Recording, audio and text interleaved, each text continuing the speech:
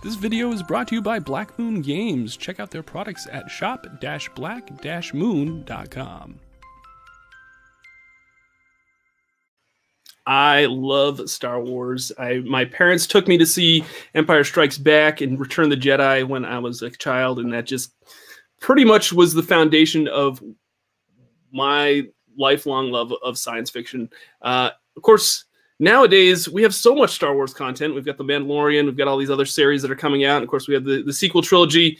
But it's hard to remember that there was a time when there wasn't any Star Wars to consume. And this was what we had to create our own Star Wars content. Star Wars, the role-playing game from West End Games. This book became so, became such the lifeblood of Star Wars back in the late 80s that it was actually given to the Star Wars authors that were writing the books as reference material. And so I thought today, let's bring everyone together and do an actual play of the West End Star Wars games. We're going to be playing an adventure called Tatooine Manhunt. Before we begin, I want to ask folks that if you are a fan of Star Wars, make sure to hit that like button down below, and make sure to share this with other folks that that also love Star Wars and like actual plays and RPG. We do all sorts of RPG content here on the show. And if you are coming across our content for the first time and you haven't hit that subscribe button, please hit that subscribe button and that little bell notification that'll let you know every single time we go live or upload new content. Every bit helps, and we really greatly appreciate that. All right, without further ado, let's bring on our cast for this show. Everyone, welcome to Tatooine Manhunt, Episode 1. We're just going to go around. I'm going to introduce everyone. You can tell us a little bit about your characters, and then we'll dive right in. Let's start over here. Brandon, thanks so much for coming on again. You were part of the actual play that we did for Cortex with the Transformers. You want to tell folks? I am playing Salarant Mon Covid. He is Mon Calamari pilot. He is touted as the Rebellion's best pilot in the far outer rim. He was in the Death Star attack. Nice. So he was a glorious pilot there. But recently, he's seen so many of the things that the Rebellion has done. He knows that the Empire is bad, but he's no longer quite sure that the Rebels are the good guys. Okay, I like that. Sure. Let's go right down to underneath Brandon is Ben, also known as Higgins802 on Twitch, and also on the Chaotic Goodcast. Ben, you want to tell us a little bit about the character that you'll be playing tonight? Sure. I am playing Rakan Graf. He is a retired Imperial captain who left service in the Imperial Navy many, many years ago, prior to the rumors starting about a dark, imposing figure with a sword of red light that was causing havoc and destruction for the rebellion. Kind of became disenfranchised with a lot of the direction that the Empire was taking. In his early career, he was a former scout trooper. He was a sharpshooter, very well decorated, but an injury on a patrol left him unable to fulfill those duties, and he transferred to the Imperial Navy when he made his way up through the ranks. Now no longer enlisted, he has found a new home within the rebellion. Nice. Love it. And next to Ben is the one and only Amanda Call, from author, illustrator of Age of Night, the popular webcomic. Amanda, who are you playing tonight? Hey, I'm playing Burka Hanoff, and she is a Bothan medic, part of the rebellion. My thing is, I want to help people, and even if sometimes the rebels are maybe making more messes than they're fixing, at least they're not actively trying to hurt people like the Empire is, so here I am. All right. Excellent. Last but not least, Jason Hunt, part of the Chaotic Goodcast. You see him on this show quite a bit. Jason, thanks for coming on, doing this. No worries. I'll be playing Cresden Boers. He's formerly the head man of the Boers crime syndicate family. They were pushed out of power by the Hutts when they moved into the systems surrounding Tatooine. He's kept the name just because it's the only thing he's ever known. He grew up in the household. He's joined the rebellion because he just doesn't know what he wants to do with himself anymore. The rebellion was in fair force on Tatooine when he was there at one point. So he joined up with them, and now he's basically a hanger-on. All right. Very good. All right. It wouldn't be Star Wars without an opening crawl. So here we go. Let's hit the crawl for Star Wars Tatooine Manhunt Episode 1.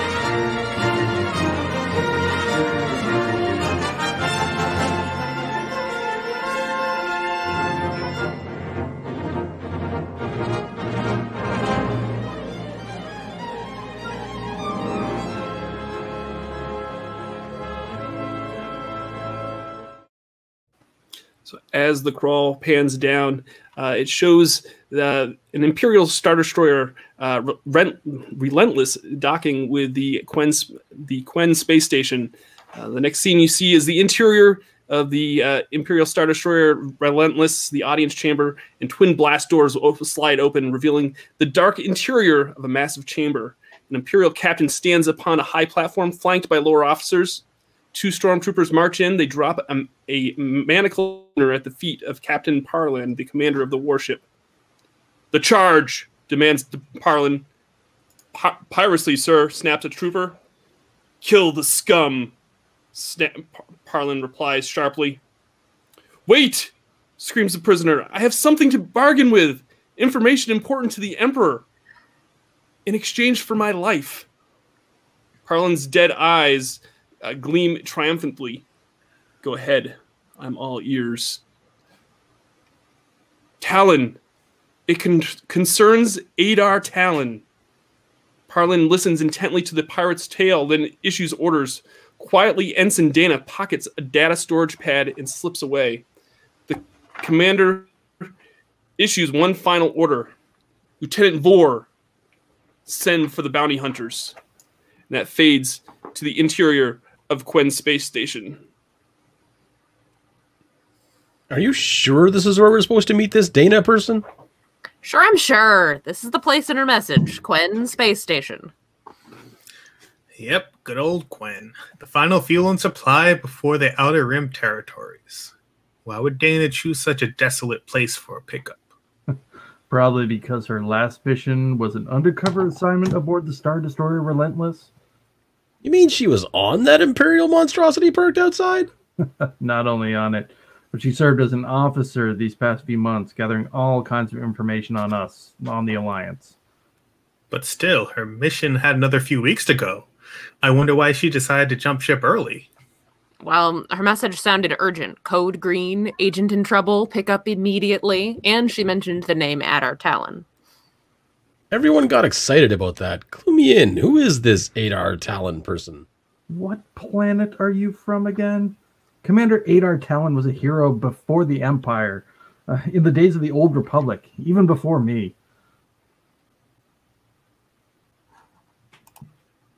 She was a brilliant tactician, a naval officer. His fighting strategies and maneuvers were light years ahead of their time and still used by us and the Imperials. You mean the guys whose statue was torn down by the Emperor a while back? That Adar Tallon? I thought he was dead. He is... Commander Tallon died fighting pirates in the Dalcon sector. His ship was obliterated. No wreckage, no survivors, and nothing. Heck, there wasn't even enough left to give him a decent burial. Don't be gross. Let's just get to the rendezvous point, find Dana, and get back to our ship. I'll feel a whole lot better with some distance between us and the Star Destroyer out there. Well, she should be around the next bend. There she is. Wasn't she supposed to be alone? You know, I've got a bad feeling about this. There, near a rapidly closing airlock, you see Agent Dana lying at the feet of an Imperial officer. You recognize her from the holofile in your ship's computer. Next to the Imperial are two rough and dangerous-looking customers. A short, wily female in padded armor and a tall, scaly humanoid armed with a blaster rifle. Behind them, beyond the airlock, stands a figure dressed in deadly Mandalorian armor. He glares at you, and then the door slams shut. The Imperial officer says, "Hey, you right there! Stop! Go detain those people." And as you come around the corner, you're confronted as two bounty hunters start rushing your way. And let's all roll for perception. Right into it then. Okay.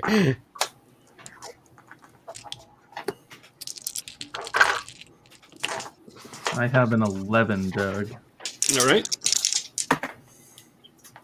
I got an 8. Oh, no, sorry, 9. Okay. 13. First roll of the evening and my dice did the thing. So I have an 18. Okay. All right then. Don't worry, guys. I won't roll that well ever again. that will never happen again. See outside the space station. Brandon. Okay, so Amanda, you're going to go first. We can kind of... Do you all want to say what you want to do, and then... Or, yeah, why don't you give... Amanda, why don't you tell me what you want to do?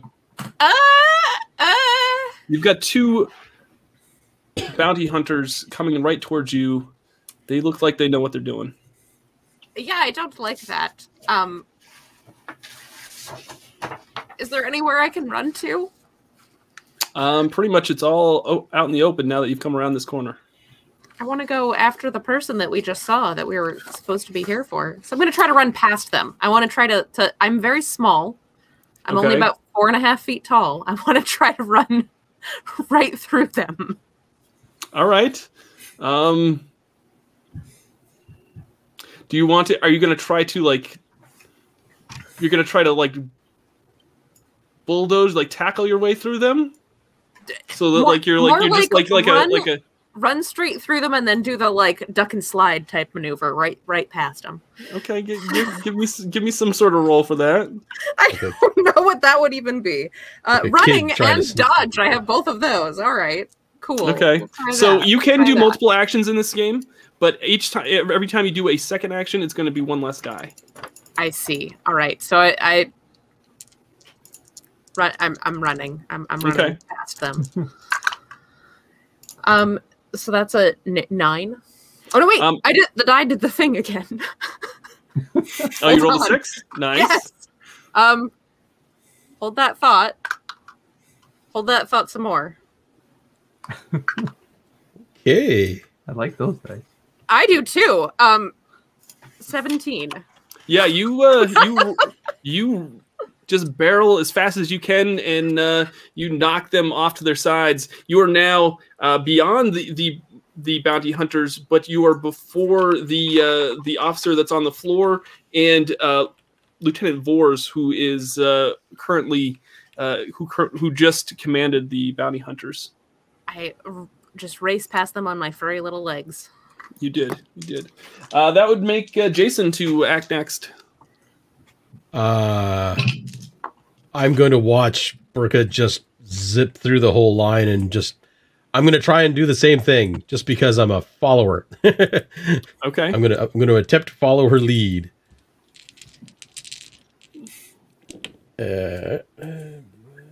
Well, 13? Yeah, no, you don't. You right as soon as you see Burke just taking off.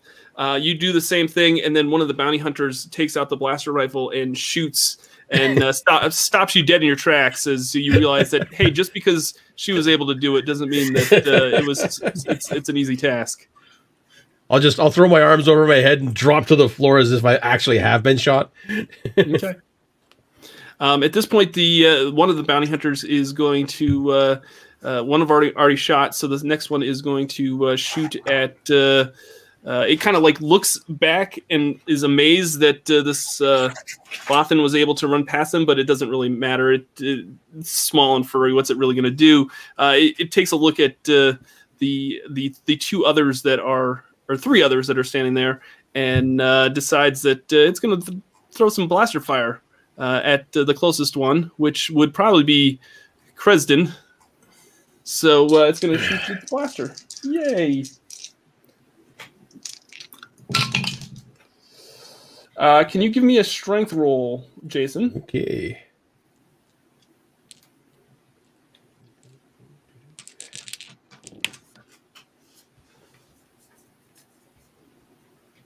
$16. Okay, yeah, you're able to evade the blaster fire. Just shoots just a fine. hole through one of my sleeves. I look indignantly at him through it. This Ben, cost me a small fortune. Ben, you're up. I will just whip out my DH-17 blaster and take a pot shot at that very distracted bounty hunter that just tried to shoot my my friend. All right. So, let's see, that's gonna explode. So 20 with the shot. You shot 20. 20. Yeah, that's more than 3 times. So yeah, you shoot them square in the chest, and they just crumple to the ground. And I will say, belay those orders, gentlemen. We are here to take the prisoner. And all right, Salorant, you're up next. There's one guy left, so I'm going to take out my blaster pistol and try to do the same thing that Regan just did. Okay. So let's see. It's this many die. I do 2 things. I shoot things and I pilot things. Nice. Okay. I do one of those 2 things well, at least. I got a 11. Got an 11. Okay. So he's a better pilot than he is a shot. Actually, no, wait. 12. You got 12. Okay. Yeah. It's going to. 4, 6. Oh, that's not really all that great. Yeah. You hit it. It is now you hit it in like its arm, so it's now wounded. So it's going to have a hard time moving around a little bit. But yeah, you hit it just fine. At this point, the lieutenant that gave the bounty hunters orders looks at the Bothan that's standing in front of them, and it reaches for a comlink in its pocket, tries to take it out and flip it on, and it's trying to message the ship that he's under attack, but he hasn't quite got there yet. Okay. It is now. That was what his action was going to be. Burka, it's your turn. All right. You said the door where the person was that we were looking for just closed. The door. No, you've got the Officer Dana in front of you. Yeah. On the floor. You got the lieutenant in back of them, and then the blast doors in back of them that shut. I see. Well, I want to try to go to Lieutenant Dana. Okay. Yeah. So can I get to her if I run over at this point? You can. You can, absolutely. Okay. I'm going to before any of these guys try to stop me, I'm just gonna go over and go, I'm a doctor. I just want to check on. She's got a little got some thing right here. Hold on, let me just check her over real quick. The lieutenant is going to tell you to get away from her. She's none of your concern. and he's going to take out his blaster and hold it like and aim right at you. I'm just gonna hold my medic's bag in front of me. Be like, look, I'm not even armed. I literally just have a medic's bag. Get away from her. That's what he's just. She's a traitor. You need to get.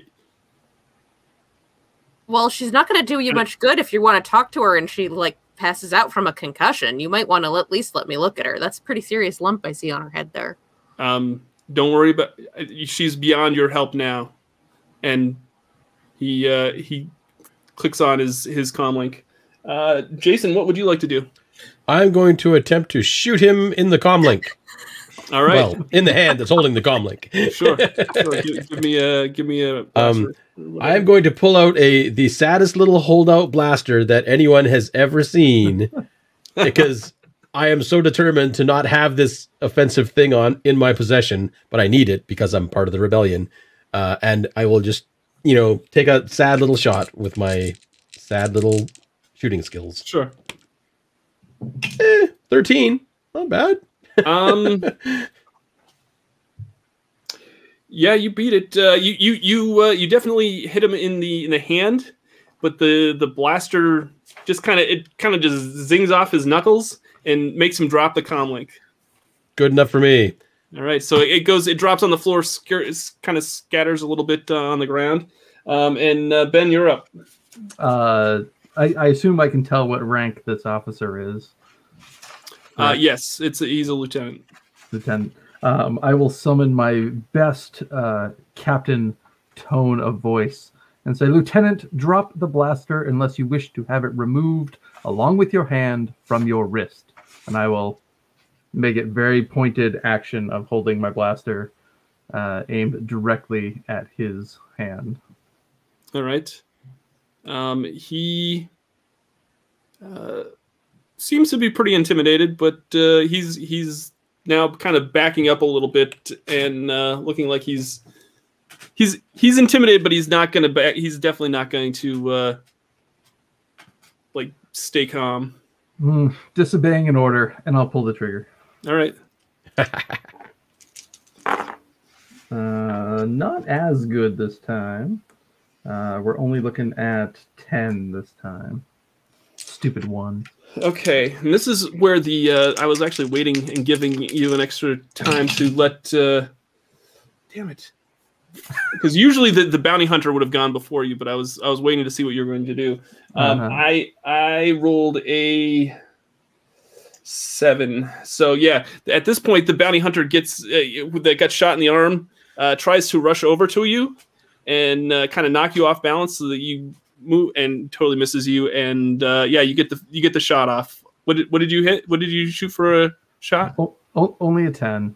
Okay. It just whizzes past the lieutenant's head, and he kind of looks shocked and knows you're like meaning business, and he then starts to turn around and starts to make a run for it.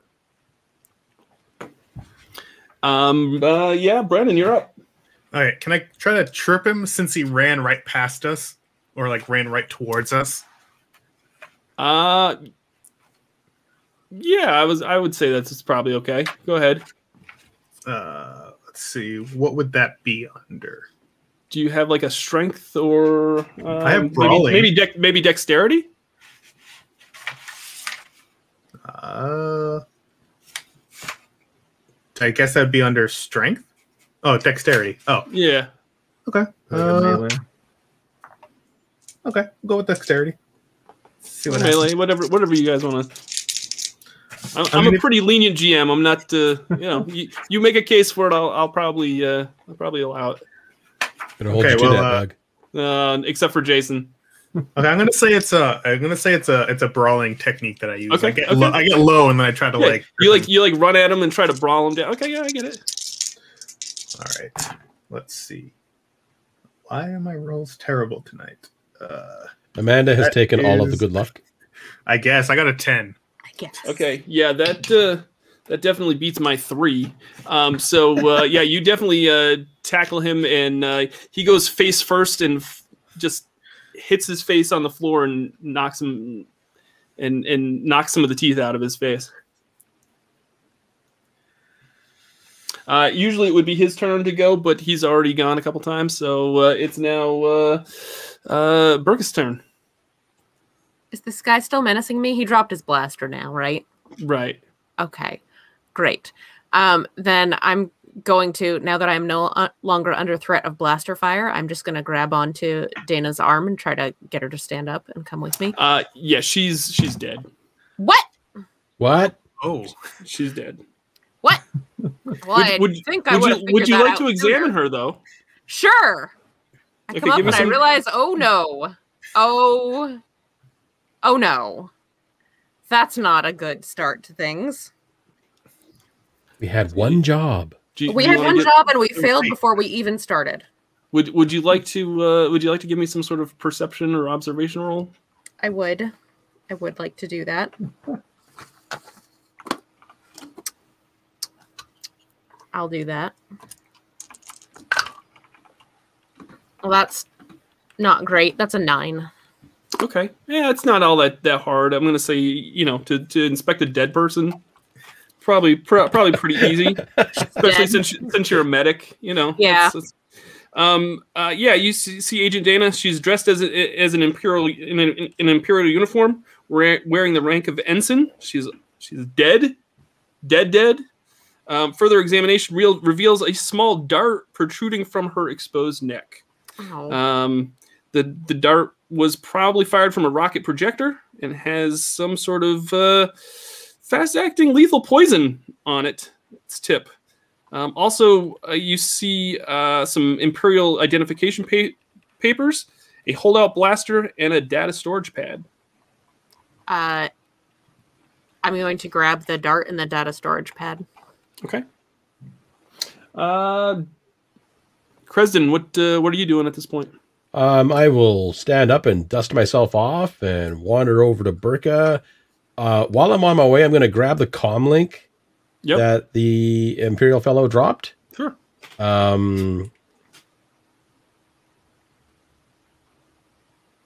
Everything's okay here. Situation normal.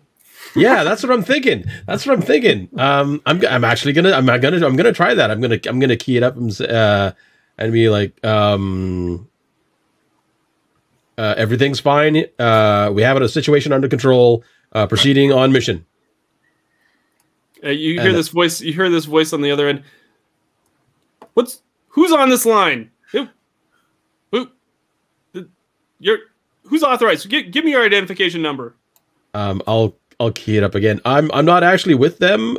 They ran off in pursuit of the attackers, but they've dropped their comm link. I have the woman that they had with them with me. Could somebody come? Well, they left her behind and asked me to keep an eye on her. So if you could maybe send somebody to the north end of the loading bay. We're sending somebody. Don't worry about it. We've got plenty of people coming your way. I will then key it off and hand it over to Recon. It's like bad karaoke night here on Quen Station. I'll just kind of sigh. The next time someone asks for your identification code, you just hand it to me first. Duly noted. Smarter, yeah. I was in the moment. They shot a hole in my outfit. I'm kind of stressed. I understand. Our target is dead. In case you hadn't noticed. What did you do to her? I didn't do anything. She was already like this. She was alive when we got around here. So what you're saying is we should be going. Yes. All of a sudden, after a few moments, you hear these red lights and alarms go off. Lights? Well, you see red lights and you hear an alarm go off. With a perception skill like Burka's, yeah, she can hear red lights. Now you kind of hear maybe some shuffling and other things going on. Red lights are never a good thing. We should just walk away from. Let's walk away from the red lights. Yes. Time to go. We best be out of here. So, are we taking dead Dana with us? I guess we might as well take her body with us. Yeah, she may have some terrible stuff. Okay, look, I got the important things off of her body. I don't mean to be callous, but Why are we going to take her with us? Because then they don't know that she's dead. What?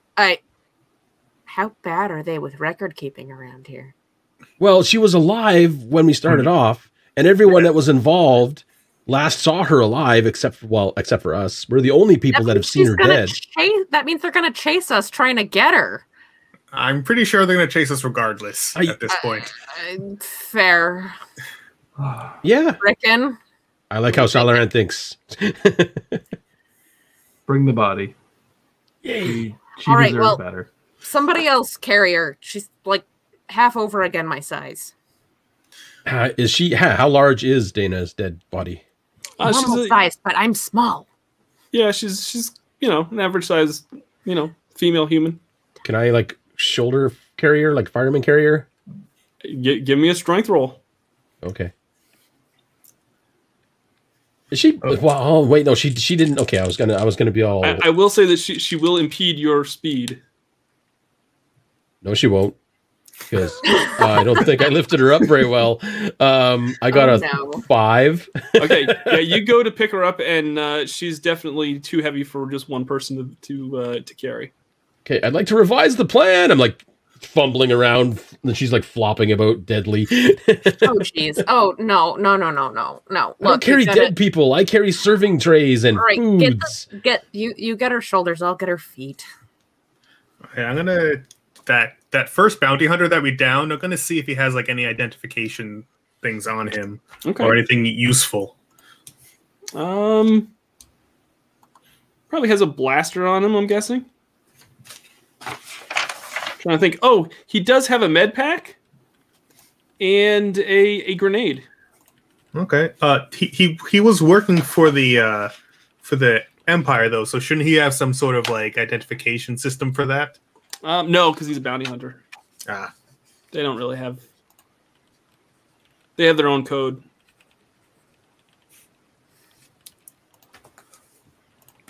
Right, yes, so a blaster, a med pack, and a grenade. The grenade is a D5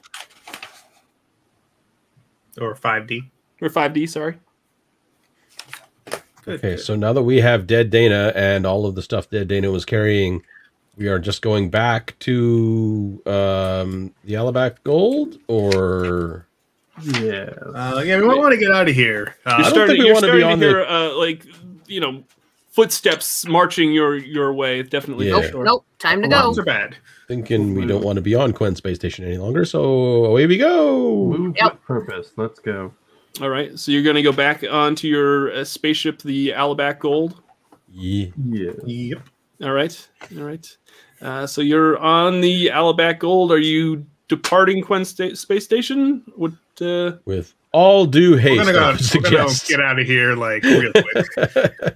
All right. Do you know where you're headed? Space. No. Okay. No. Not here. All right. Anywhere not here would be ideal at the moment. Yeah, let's just make a quick jump just to get out of here. Okay. And then from there we'll check the records that Dana had and see if there's anything useful that we can discover from that information. So you make the jump to hyperspace. Okay. So then you let me see if I can find it here. You pull out the data storage pad. Can someone give me a technical roll for programming? I will give it a whack, I guess. Okay. I'm gonna use a character point to add a dice to it, though. Okay. Hang on, I cocked one up here. Oh, sweet. So let's see. 19. Okay. I had one exploding. You definitely are able to get into the data pad. It actually gives you quite a bit of information here. Let me bring it up. I had a whole printout of it. I can't find it on my sheet here. There comes up a recording from Agent Dana. It says the following.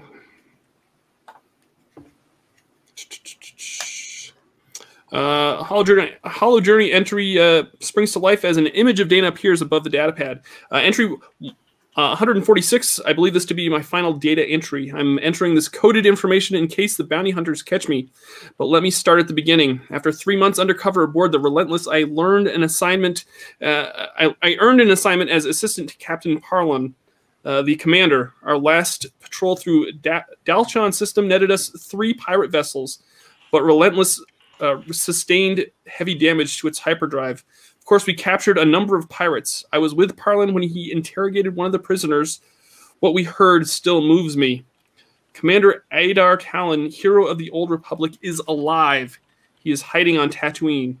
Already scores of bounty hunters have answered Parlon's call. They are to capture Tallon alive and hold him until Relentless finishes repairs and arrives on Tatooine. Tallon's worth to the Alliance, even if only as a rallying point, is immeasurable. We must reach him first. If you are reading this, then the job is to find the job to find Adar Tallon is yours. This mission supersedes all others. You are his only hope. With a final bow of her head, the image of Agent Dana, rebel spy and noble idealist, fades into nothingness.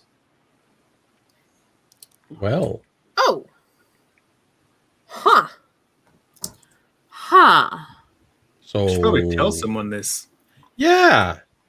Well, Yeah, okay, go ahead. maybe we shouldn't tell somebody until we find him. Do you really think that we're the best people for the job? Well, I we're mean, we were sent Well. to get Dana, and Dana's Dana no more. okay, This- okay, but that wasn't our fault. That was just a thing that happened. Wasn't it though?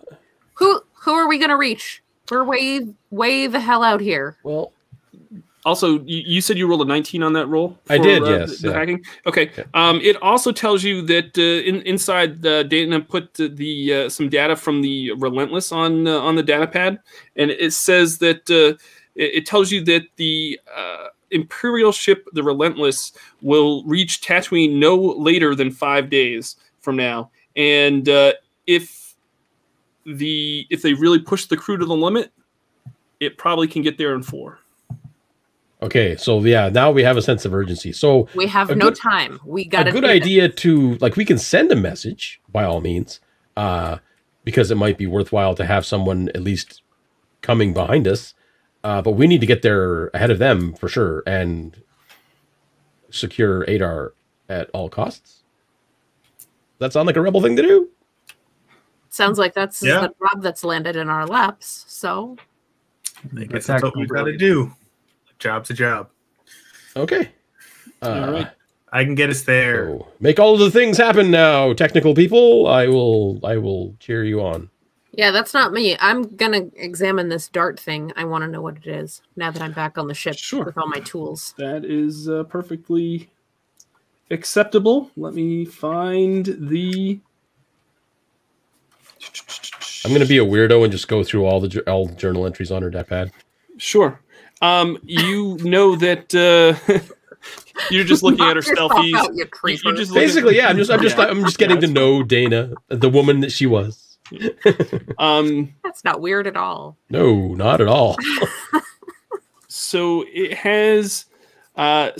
You examine the poison that was on the tip, and it's got is it Sinari, a fast-acting and extremely lethal poison on its tip. Oh, is this a normal thing for the Imperials to have, or does this seem like someone else might have used it? As far as you know, the Imperials would not have something like that. Okay, so this is okay. Wow, that's unusual. Okay. Jason or Cresden, you're accessing the data pad and looking up all sorts of information on. You're just reading your Kindle library and Basically, I just want to get to know the woman that Dana was. I mean, if she died trying to help us, she deserves some sort of posthumous recognition, I suppose. You know that. Yeah, it just has like different files from Adar Tallon. It just kind of tells a little bit more about Commander Tallon in case anybody found that and didn't know who they were. You know that he served in both the Old Republic and the Galactic Empire during his career. He's known for his space fighting strategies and maneuvers. Does he look anything like Rickon? No, he does not. Okay, because Rickon kind of did the same thing. I'm just saying. If we're on the ship with Adar Tallon right now, I'm going to be some disappointed. Adar Tallon has been in the ship the whole time. Whole time. And that's our show, folks. We'll see you next time. No, I'm just kidding. I'm just kidding. Good game. Would have gotten away with it if it weren't for these pesky rebels. Okay, I'm going to I'll like make a synopsis of it all and forward it to everyone else's data pad. You're just kind of making, just like some general notes, like like a travel guide kind of thing, like the man, the myth, the legend. You're creating Star Wars spam mail is pretty much what you're doing. Basically awesome. That's what I'm doing. Yes. Awesome. Okay, that's about it. You know that you have to head to Tatooine. The next we'll fast forward a little bit, and Salarant, you're making the jump to Tatooine or to Tatooine. Yes, to the best of my abilities. Ooh. All right, look at that. We're at Tatooine. I recognize this place. This dirt is unique. You exit hyperspace, and twin suns sparkle before your eyes as the starfield returns to normal, and your ship emerges from hyperspace. These, your nav computer assures you, are Tattoo 1 and 2. Your ship continues closer, and a vast planet shines bright as though welcoming you to its parched surface. This is Tatooine, the desert world. Its endless sea of sand blindly reflects the light of both suns through your ship's forward viewpoint. Pretty much, you can see around the planet. There's a whole bunch of spaceships in orbit around the planet, waiting for landing clearance. None of them look Imperial. Good. That's what we want to see.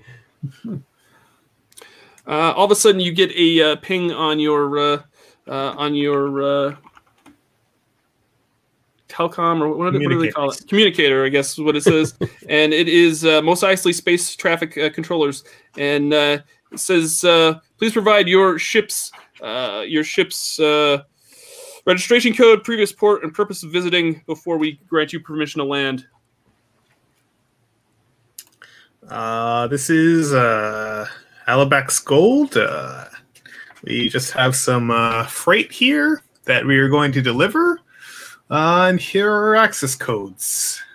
Excellent. We'll send up an escort. We'll take you to Docking Bay 94. How about that? Does that sound good? Anything that starts with a 6? No?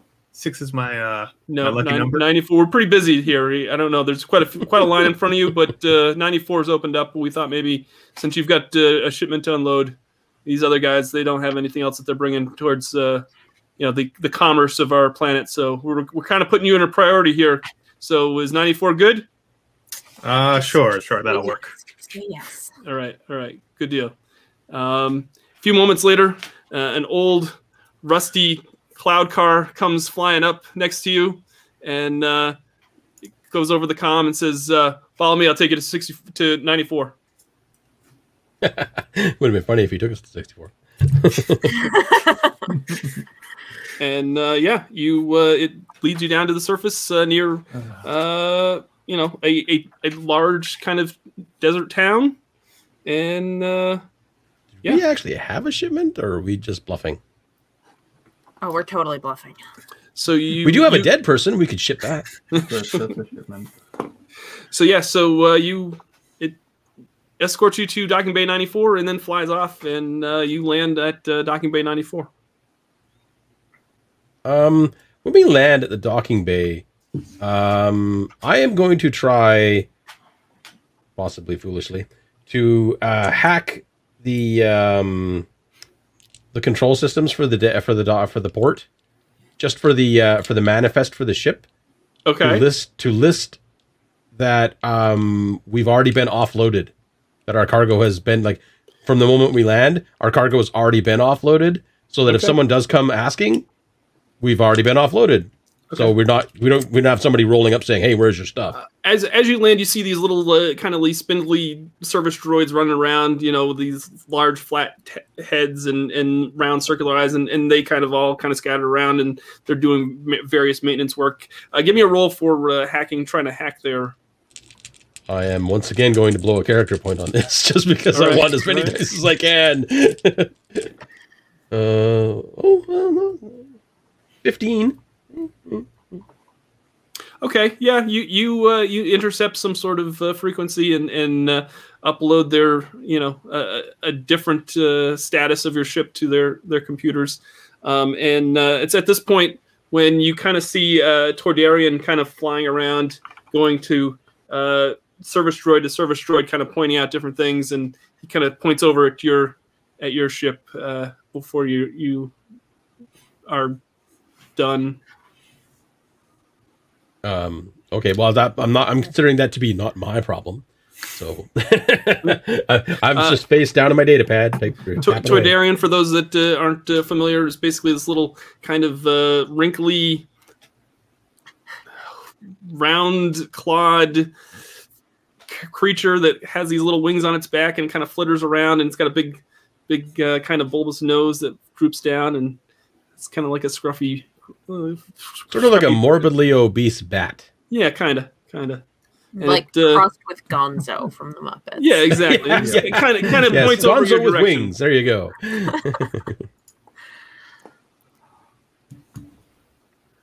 So what are the rest of you guys doing?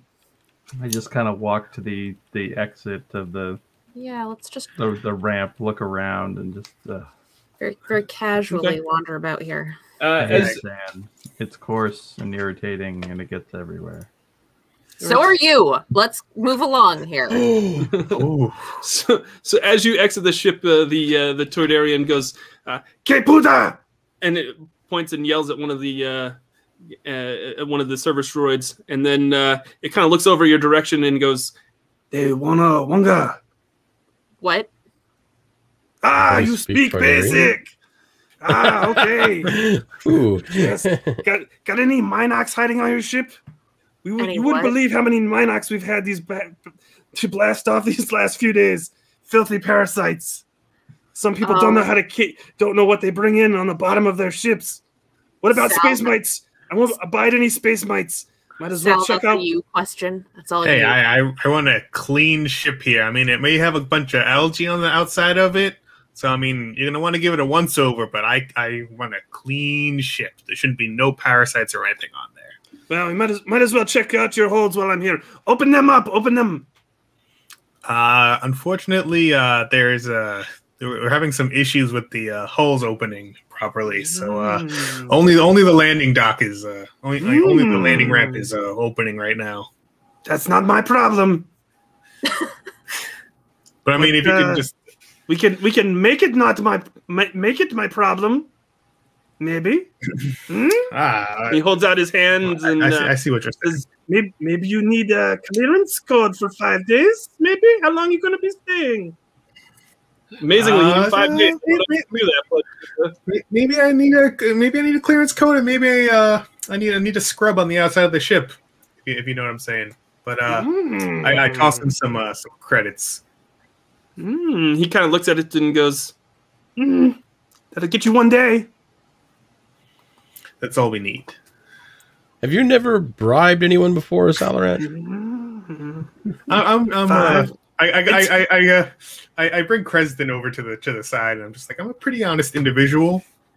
So I think I've never done this before.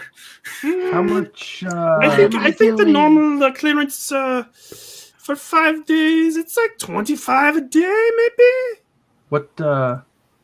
What's your name, Tordarian? My name's Watto. Watto. How much does this get? And I kind of swing my coat away and reveal my blaster. Oh no! You could take that. Watto businessman. Right, and I'm asking what Just this. say, I got master speed. You've got business to do here. He wants the blaster discount. You've got a day. How about this? How about this? Hey, how about we leave it to chance a little bit? How about we roll some chance cubes and figure out if maybe you get a little discount? What kind of business is this? I'm so confused. It's the shady kind, understand. Burka. Out of character, Doug, would gambling have any impact on a chance cube roll? Ooh. I hope so. You got a little technique for how you roll. I'm just saying we got to leave it up to chance. But would my gambling skill come into play here? I mean, you could. I mean, you could ask if. Let's do this. I'll roll 4 dice. Okay. Usually, if I roll a 5 or 6 on any of them, or on 2 of them, then you get the discount, or you get full charge. If you don't roll a 5 or 6, if you only roll I'll make it only a 6 on 3 dice. Otherwise, you get the discount. Okay. So you have a gambling skill? I do. Okay, so roll 3 dice, and if one of them comes up a 6, then you still have to pay full price. So at this point, Watto hands you over these. He really doesn't want to hand over. He kind of wants to roll. He kind of looks at the chance cubes, and he really kind of wants to roll them himself. But he hands them over and has you roll them. All right. I'll give them a roll. We have a 1, a 1, and a 5. All right. He seems kind of flabbergasted because he knows that the chance cubes are kind of weighted and they should have rolled in his favor. And he goes, you are lucky. Yeah, 100 credits. I got 25 here, only 75 more. Double or nothing? What are you doing? Later that day, as we sell the ship. I like how you think. Yes, let's do it. I will pick up the cubes, and using my non-dominant hand, I will roll the cubes. Now remember, this is your second action, so you get to roll 1 less die. Yeah. Oh wait, but that actually increases your chances. That actually is better for me. That makes it technically what? the odds are better now. All right, well, whatever. Wait a second. You want me to roll 4 dice? Doug? No, it's fine. And I will keep my dominant hand on the hilt of my blaster as I roll these. 1, 4, and 3. Yeah. So again, Watto kind of looks and is just like, today's not my lucky day. And he looks at the 25 credits that Salarant gave him, and he's like, you win.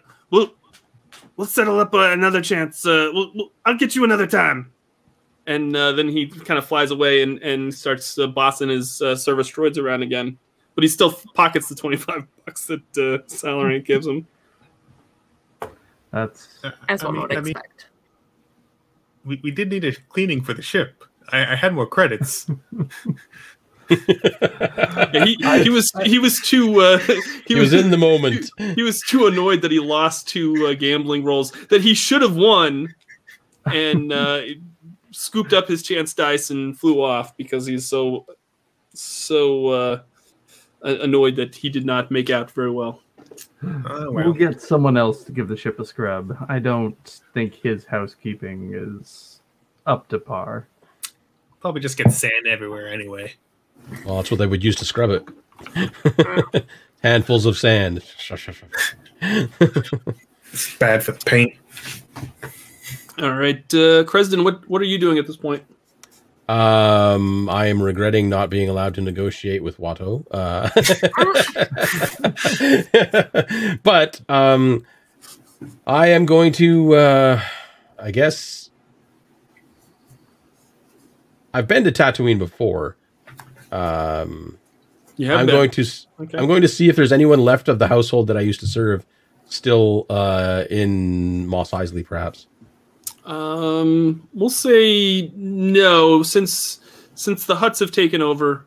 Basically, they've forced everybody kind of out of any kind of significance in the area. Fair enough.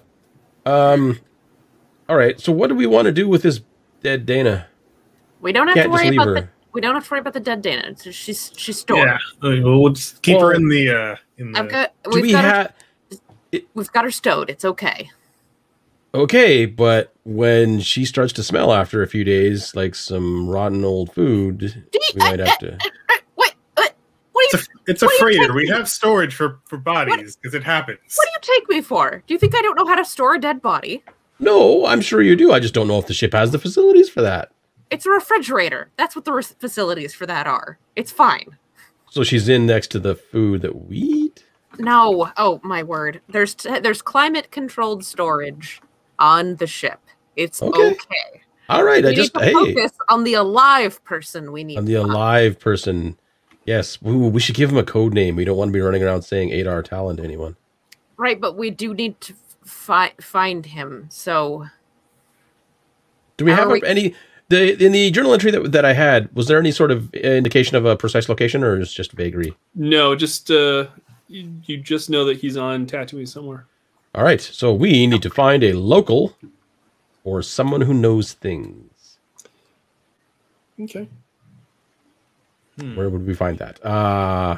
Basically, you can download a technical readout. Are you going to take the data pad with you, Jason? I mean, for sure, yes. Okay. I never go anywhere without a data pad. You download the you know how like certain places, certain towns have like maps, like those like little placement. You get one of those kind of uploaded to the data pad there, so it kind of shows you where prominent places are in all right this town that you're in called Mos Eisley. I guess while we roam the spaceport, if we're going anywhere in particular, I'll just follow the group. I will just browse the data pad and see what I can learn about, just any place that has like information storage or that sort of thing, or any place where like, because I've worked for a crime family before, so I know like I would imagine how to contact people in like a seedy underground kind of thing. Right. Okay. So I'll look for places like that. You do know that if you are going to be searching Tatooine, you're probably going to need a mode of transportation. You're probably going to need supplies to take you. A lot of water. Yeah. So it's pretty dry up there. So basically, you leave the spaceport, the docking bay, and the morning rush is already underway as you exit the docking bay. Humans, numerous droid models, and aliens of every description move through the crowded streets, concentrating intently on their own business. The space is hurried for such a backwater world, and not even the blistering heat of the twin suns, not yet full in the sky, can slow it down. Land speeders roar by, uncomfortably close. In these narrow walkways, and swarms of small, rancid-smelling creatures in hooded robes jostle past you. One of them stops to paw at your shiny blaster. President, this is Mos Eisley Spaceport, a more wretched hive of scum and villainy you'll not find elsewhere. I will shove the little bugger away from me.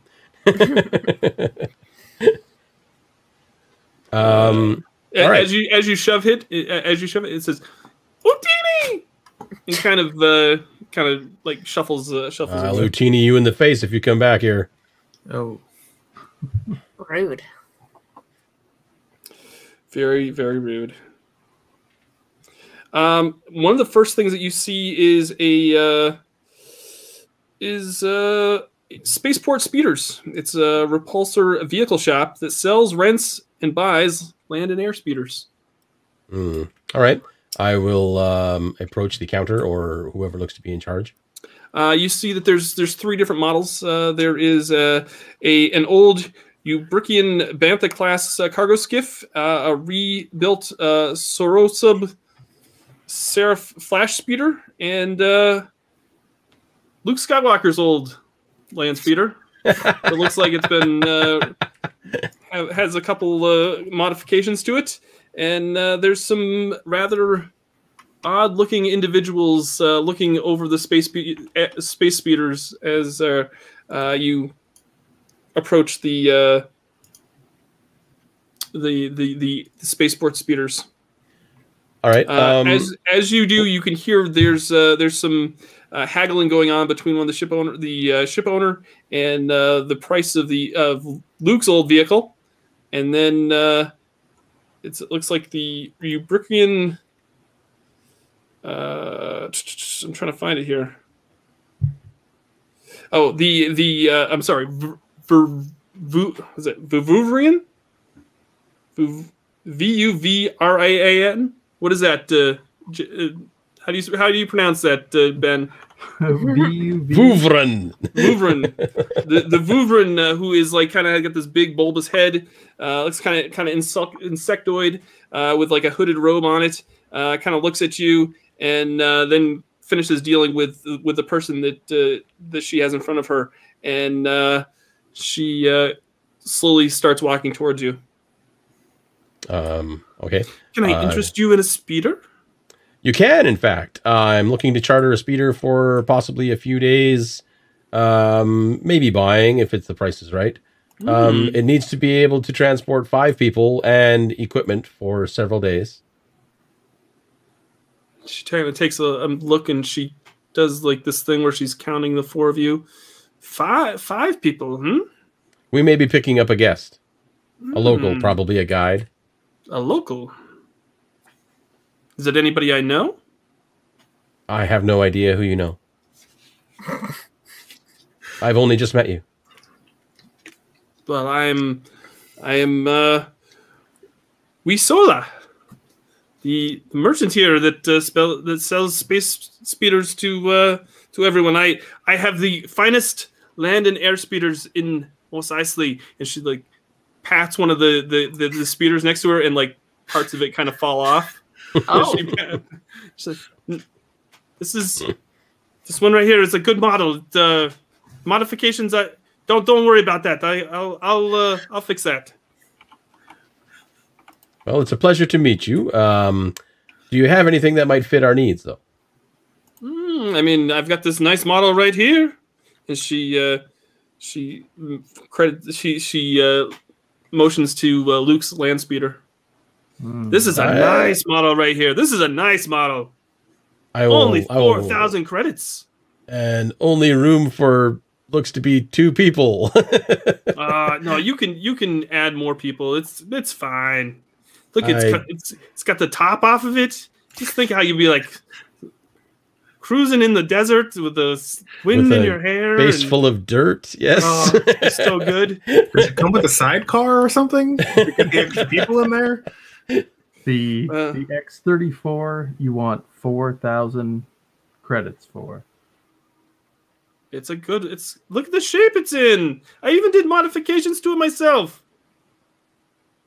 I can take the cockpit off of a starfighter and call it a modification. Doesn't mean it makes it star worthy.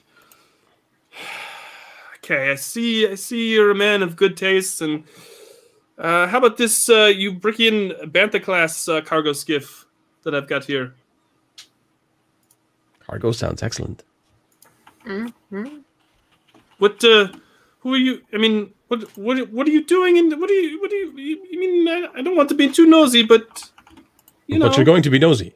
I understand. What business do you have that you need land speeder for? Well, we're going to be going out into the dunes. We have a meeting with someone. Oh, nice. Yeah, nice. Nice to have. Yeah. And we'd like to maybe take a tour around the sites. Are you meeting anybody I know? I know lots of people. I am Winsola, who is the famous spaceport speeder owner. I know everybody. It's entirely possible, but we're not entirely sure who we're meeting yet. We haven't been told that.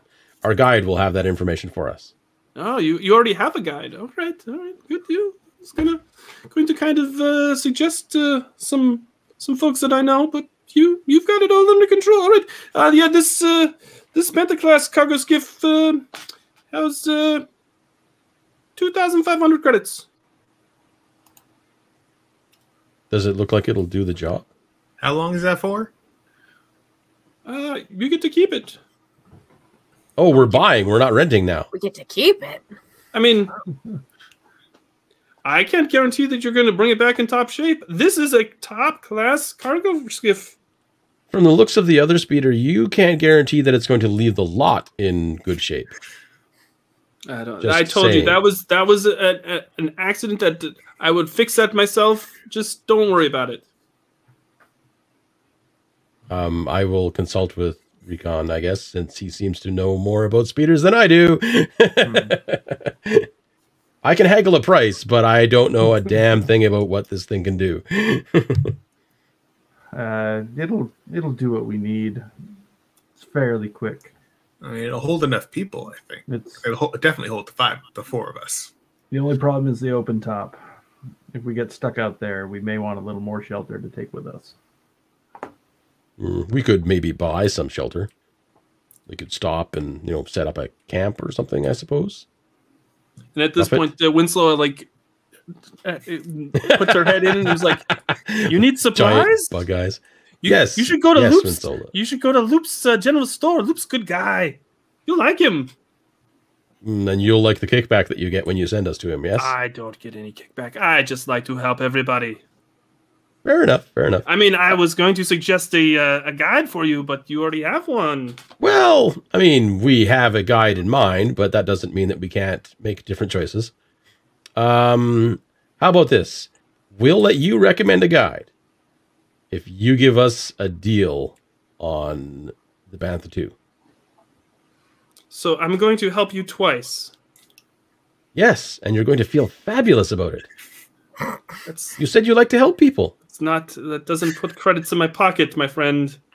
Oh, it will when we bring it back and give it to you. So you're going to pay for the speeder. We're going to give you the money for the speeder, and we're going to use that speeder and your guide. And then when we're done, we're going to bring the speeder back to you, and you're going to take it back, and you can sell it again. So you can get twice as much money for this speeder. I do like how you think. And it will be in working order? Well, yeah, I'm not strong enough to drag it back. It better be in working order if we're bringing it back.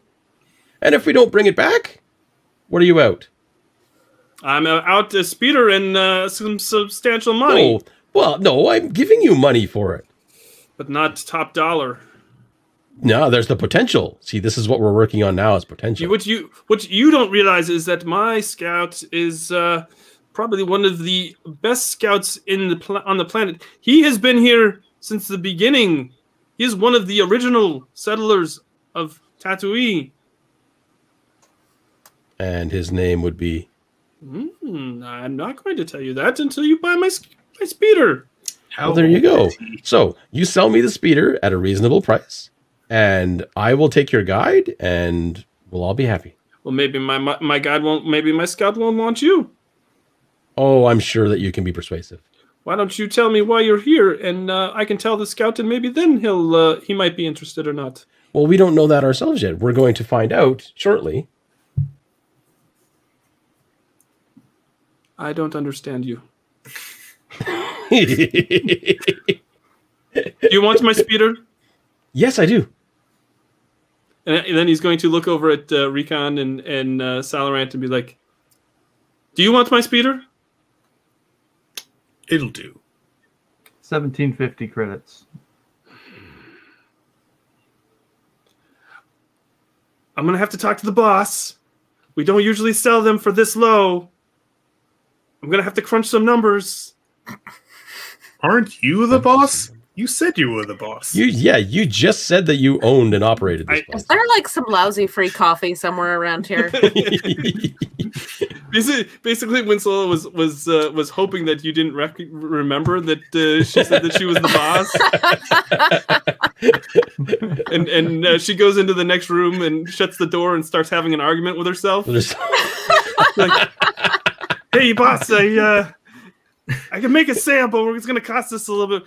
We don't sell them for that low. You can't let them go." "But boss, they're really good people." And she basically goes back and forth, and then finally she like shuts the door behind her. "All right, we don't usually do this, but the boss said we could sell it to you this one time. But you got to refer some folks to us." Oh, by all means, I will happily sing your praises to the entire starport. I will, with the exception. We have to be able to drive this for 2 days without it breaking down on us. Oh yeah, If yeah. it No, lasts us, then we'll definitely recommend people here. and she like taps this the cargo skiff, and you can hear something kind of break off and inside and kind of like clink around. Clunk, clunk, clunk, clunk, clunk, clunk, And clunk. she just hopes that you don't hear it. She just kind of pats it a little bit harder so it kind of drowns out the sound. It's like, oh yeah, credits please. I will produce the 1750. Awesome. Oh my, money. Yeah, that's a lot of bags. credits. I Drop. thought we were going to have to pool them together for That's that. what I was thinking. I was like, oh man, this is pricey. I was going to try and haggle her down even further. So as you hand over the credits, Winslow says, so if you let me know what you're in here for, what you're here on Tatooine for, I have a scout, old Arno, who one of the original folks of Tatooine that knows this planet inside and out, that would be able to help you quite a bit. But he's out scouting at the moment, but I can send him a message and tell him what your plans are and what you're here for.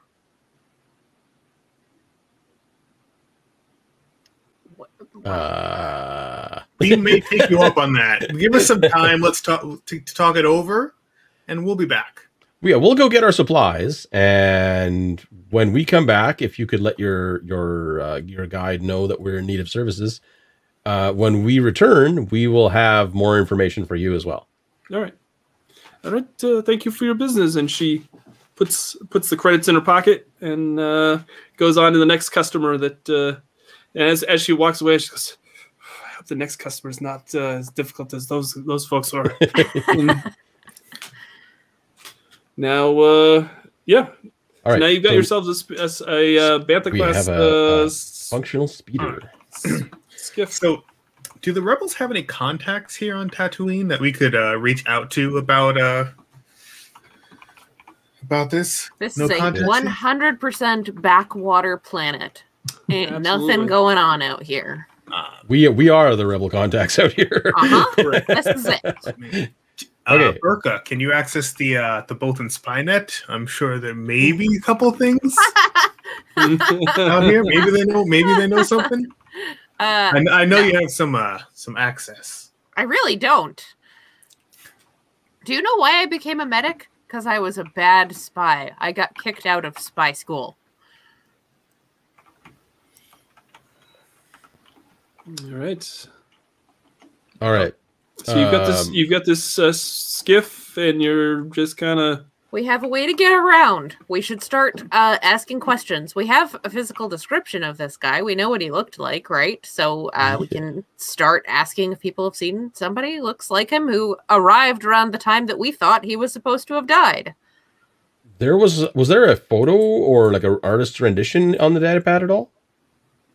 No, Yeah, it's we'll, like a we'll say there known was, because there were person. statues and Yeah, there's Yeah. statues. Yeah, like the guy is Well, not exactly incognito. right. Yeah, I We mean, know people. who this person is. Yeah, he's a pretty legendary, fighter and person that.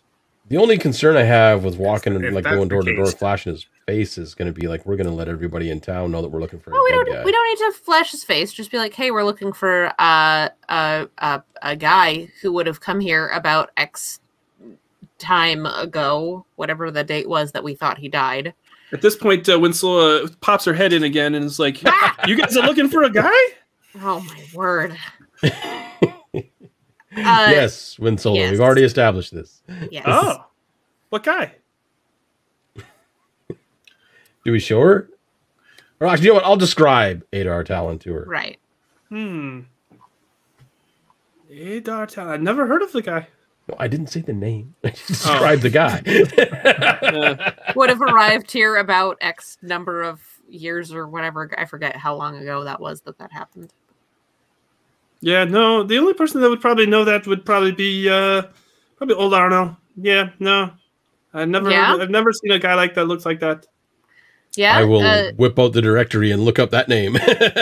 Where's old? What did you say? Old Arno. Did he Old come back Arno. yet? Where? No, he's out where is he? scouting. He's a good scout. Oh, when do we expect him back? So I that we don't can know, talk to him. when he's done scouting. I will send a message to him. All right, fair enough. So, All right. Where can we get some just basic supplies around here? Loop's General Store. Tell Loop that Winslow sent you. All right. Beautiful, also, where can we beautiful get some family. drink- Beautiful Where can we family. get some drinks around here? There's a cantina down the street. You can go down there, and yeah. Okay. All right. We will go to Loop's General Store. Tell Loop and Carlos that I said hi. Okay. All Okay, right. I make a note to write down that she does not say hi.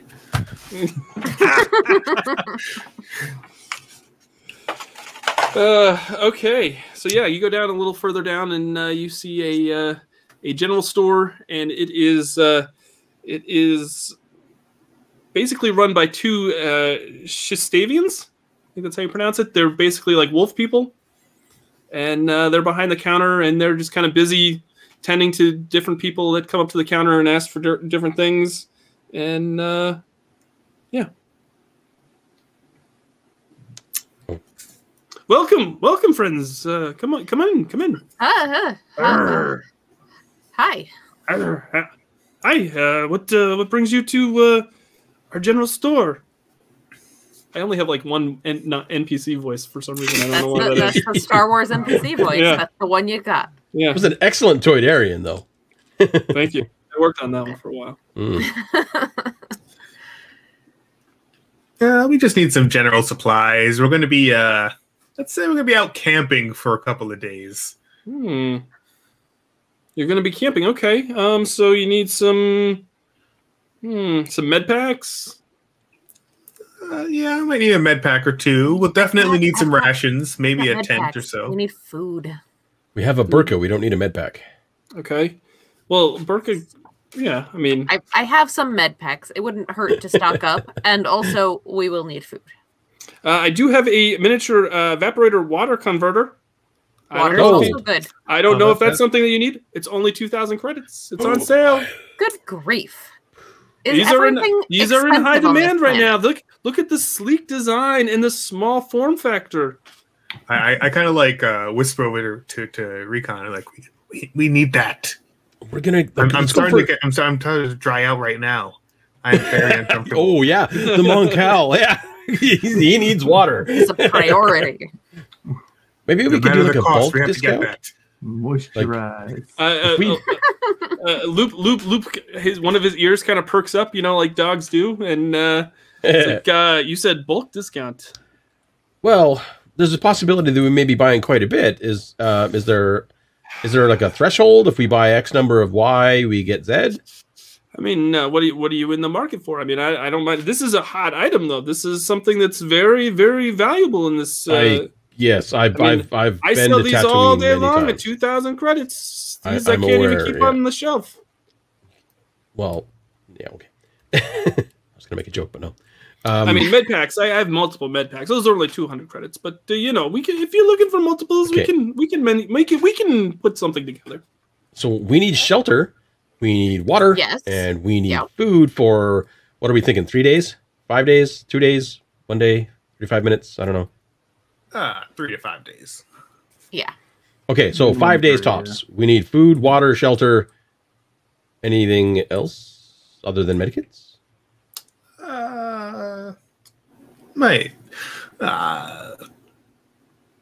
Maybe some blaster packs just in case. You never know. Maybe As- we'll want to hunt some game out there. As you start naming off things, he's kind of entering things in a data pad himself, kind of checking out his inventory and making sure that he's got everything that you're mentioning.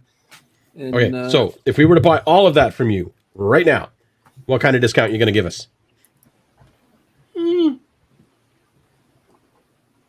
I'm thinking you throw in the evaporator. Oh, also, I need a hat. If you have a nice sun hat, that'd be great. He looks over at his wife, and his wife takes one off of the wall and kind of throws it over, frisbees it over to him, and he catches it and kind of tosses it your way, and so this will keep you cool. Oh, that looks great, Sal. You've got a Mon-cal, so does it like, since it points out the back, does it like not like cover your head and just kind of oh no, it's just on the back. He's gonna have the weirdest sunburn ever. Yeah. So he says, yeah, we can let me total it up. I'll get it all from the back office or the back room, and I'll put it all together and put it all here. So he goes out to the back, to the back room to get all the supplies. And as he goes to the back room, his wife is on the other side of the store, kind of waiting on customers. And in walks a Jawa and a Gamorrean, and they kind of walk in like they own the place. And a Jawa walking like he owns something. Yeah, this is, and looks over at everything, and kind of looks at the Gamorrean and says, "Utini!" And then it's that Jawa from earlier. Then he kind of slides up to the counter. Does it kind of close to where you guys are, but doesn't really kind of pay you any attention. Kind of like pushes himself in up to the counter, and just as Loop comes out of the back room with his arm full of supplies, he kind of just sighs, shakes his head, and says, "I'll be right back with you guys. Wait just a second." And he puts the stuff on the counter and goes over to the Jawa, and the Gamorrean standing behind him, and the Gamorrean's kind of snorting, and the Jawa holds his hand up and is like, "Utini! Utini!" And Loop opens the register and kind of takes out some of the money, and a Jawa shakedown. hands it over to hands it to the Jawa, and the Jawa stands there and kind of counts the credits a little bit. Is he like your and then manager? Kind of just, what's that? Is he your manager there? He's ever since the Hutts came into town, it's just the price that we have to pay for protection. I tried to warn everyone that the Hutts were no good, and no. just it's fine. It's fine. We kind of knew that this might happen, so we're it's fine. It's fine. And the Jawa holds up its hand. Utini, Utini. And the Gamorrean kind of grunts a little bit, and Loop kind of reaches back into the drawer and pulls out some more credits and hands it to him. And the Jawa kind of holds it up and puts it in his pocket. And they proceed to walk out of the store. Wow, this place is awful. Yes, I'm inclined to agree with you.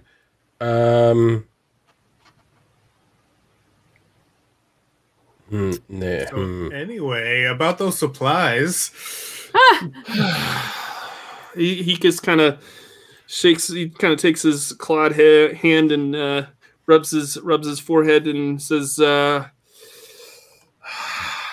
I was going to give you a pretty good discount on all this stuff, but I don't know if I can afford to give you the discount that I was hoping now." Jawa just walk out with our discount?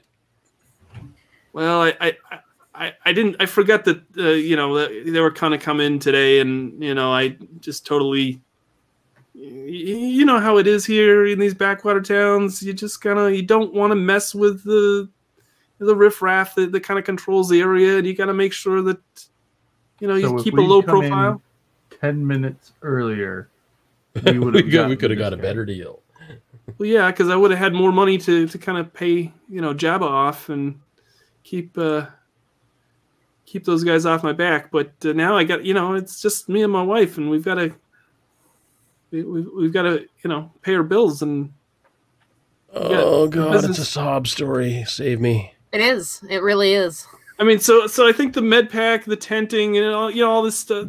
I mean, 3,500 credits. This is a lot of credits. This is an expensive. It's not a mission. bad deal for the evaporator and the credits and the tents and everything. Yeah, That's I actually get it. not This a is- bad deal. All right. I have and the sun hat. Don't well, forget and the that. hat. Oh, yeah. Yes, we can't forget the hat. You know, And I throw in I'll throw in the sun hat for free, and it's like one of those sun hats that says most Eisley on the front, and like embroidered. Touristy. Yeah, one of the most touristy things that you can buy. Okay. All right. How much money does everybody have? I have 800 that I can throw into that. I can give about 475. Look, Okay, I am so- but a poor rebel doctor. I have 300 whole credits to my name. We're gonna sell the ship. While Salaran's not looking. I mean, I wanted to save. I have more credits than that, but I wanted to, just in case we need credits in the future to pay someone else. Does off. Rakan have any? Rakan have any? Or is he credits? tapped out? I bought the speeder. You expect me to add Rakan did more? buy the speeder. Well, I mean, hey, we need these supplies. We're not going anywhere, You know there, what? bud. Rakan is like the wealthy friend that Yeah. goes out and pays for everybody when they go out and do things. Yeah. He's the one that has the good job while everybody just graduated from college and still looking for looking for work. Fine, I can drop in like 800 credits, but that's I'm tapped out after that. Okay, so that'd be 16-ish. And if we take like 200 off of Burka, that's 18. I'm more than willing to throw in what I have to the pot, but it's just not much. We may be resorting to theft here, folks. All right. We're going to further rob these poor people. So how much do you have altogether? Conservatively, like almost 2,000. So enough for the water evaporator or whatever it is. Yeah. Yes. That would be all we could buy, though. We would have no food, no med packs, no tenting. I have med packs. That's okay. Yeah, if I we have mean, to take yeah. that off. We definitely need water, however. Yes. That's Yeah, non-negotiable. That's true. Yeah, we can't negotiate that. Yeah. Instead of like a big fancy like tent or something, can we just get a tarp? Yeah, what kind of special are you running on tarps? And maybe Just, the Moncal can ask if Sheep. it's a tarp. It's a tarp. Sorry. Doug, I think you need to kick Ben out of this game. I think that you know what? It actually says mute mic here on my screen. I'm going to do exactly. So no, I'm just kidding. It's, yeah, he'll go about back and he kind of exchanges the tent for the tarp and kind of puts away some of the med packs that he thought to use. And as he's putting stuff away, you can see his he's physically getting sadder and sadder because not only did he now have to pay off of Jabba's goons, but this sale isn't going to be the jackpot that he was hoping that he was going to get. This is all the money we have, sir. We would love to buy more things, but you are literally extorting us now.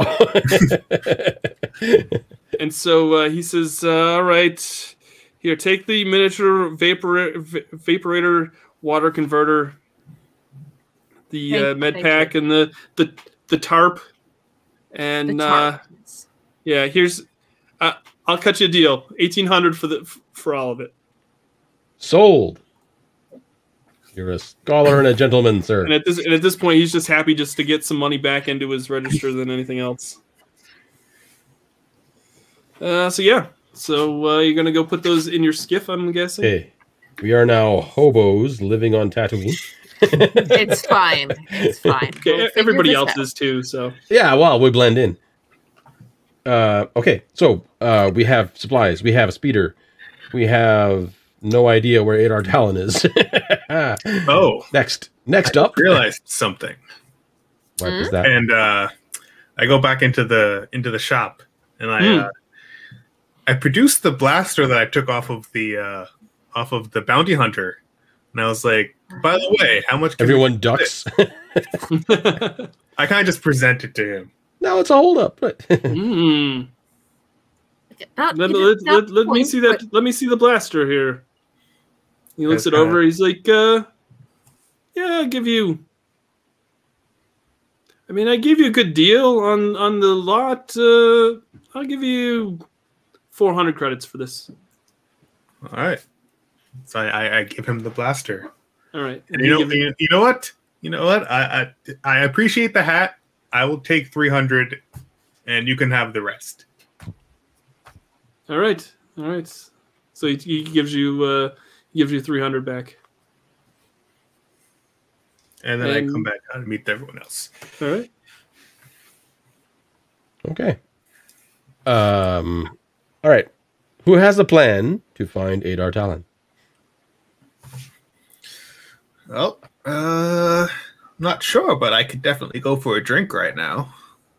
Yes. Yeah, we could. Yeah, let's. Yeah. You know what? You never know what kind of individuals you find at a cantina. Yes. Let's go get our drink on. All right. Good place to ask around. Exactly. We will loosen some tongues or mandibles or whatever speaking appendage these things have. Yeah, you go to the cantina. It's basically how you picture it. It's kind of this, It's the cantina. It's the cantina from Star Wars, and you get the little band playing in the background, the little cantina song, and there's a man behind the counter, and there's all sorts of locals participating in drink and talk and everything, and yeah. The din of the crowd covers the common room like a thick blanket, but above the noise, and a catchy, infectious beat plays. It is a swinging, upbeat tune, and the alien band bouts it loudly. The bar itself is stocked with many odd-shaped flasks, bottles, and beakers and tubes, overflowing with strange and familiar liquids. There are all sorts of folks inside, and yeah. You tell me what you'd like to do.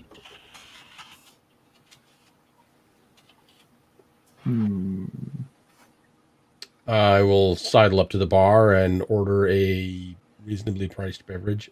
Right. A slightly overweight man with brown hair takes your order and hands you a glass of something. A glass of something. It's something. It's fine. I will take it and swirl it around for a second to make sure it's not got lumps in it and drink it. Okay. And then I will ask the bartender, when was the last time anyone saw Adar Tallon before he died in this town? Do you know? Are you familiar with that name? I don't know who you're talking about. We've got a lot of regulars here, but no one underneath that name. And as he finishes that sentence, like this old gray-haired woman behind at the counter, right next to you, says, if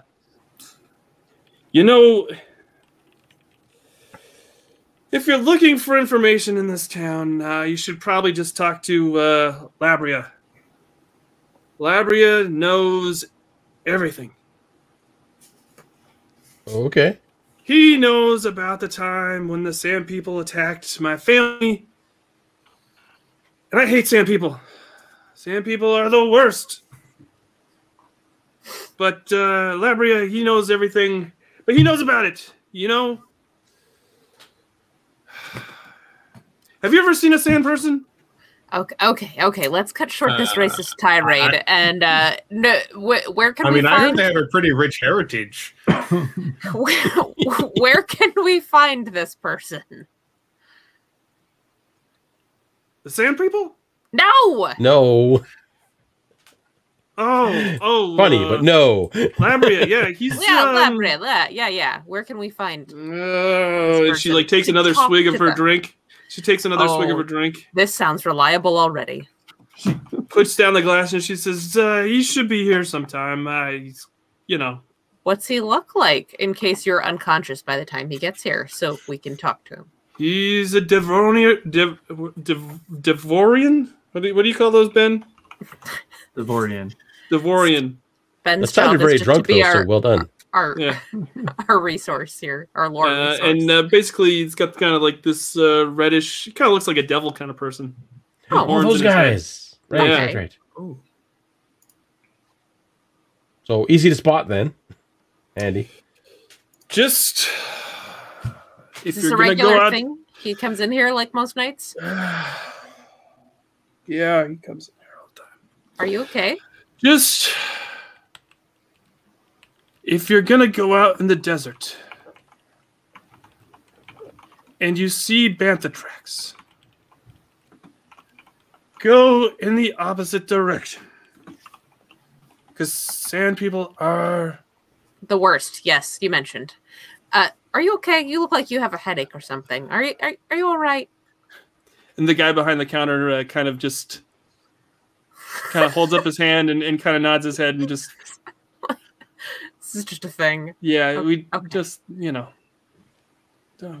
Just how it is. yeah. Okay.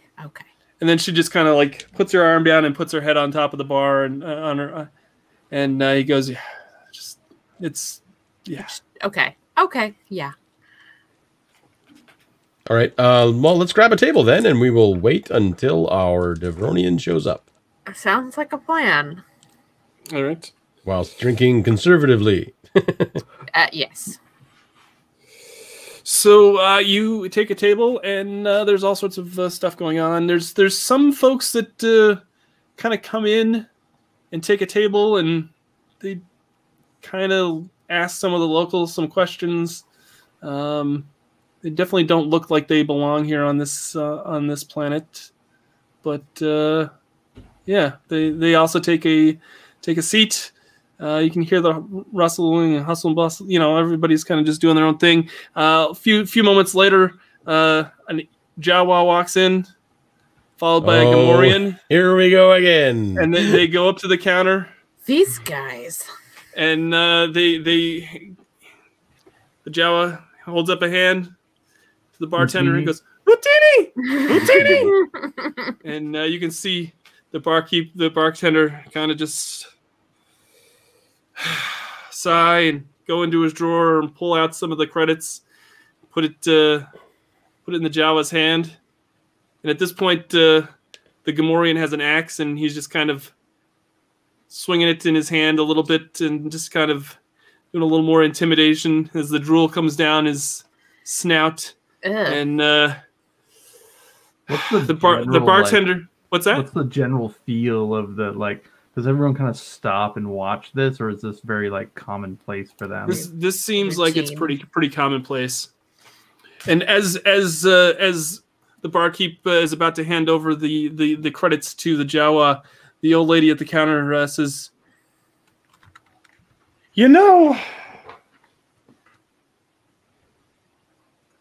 got one of those sandcrawler things, right?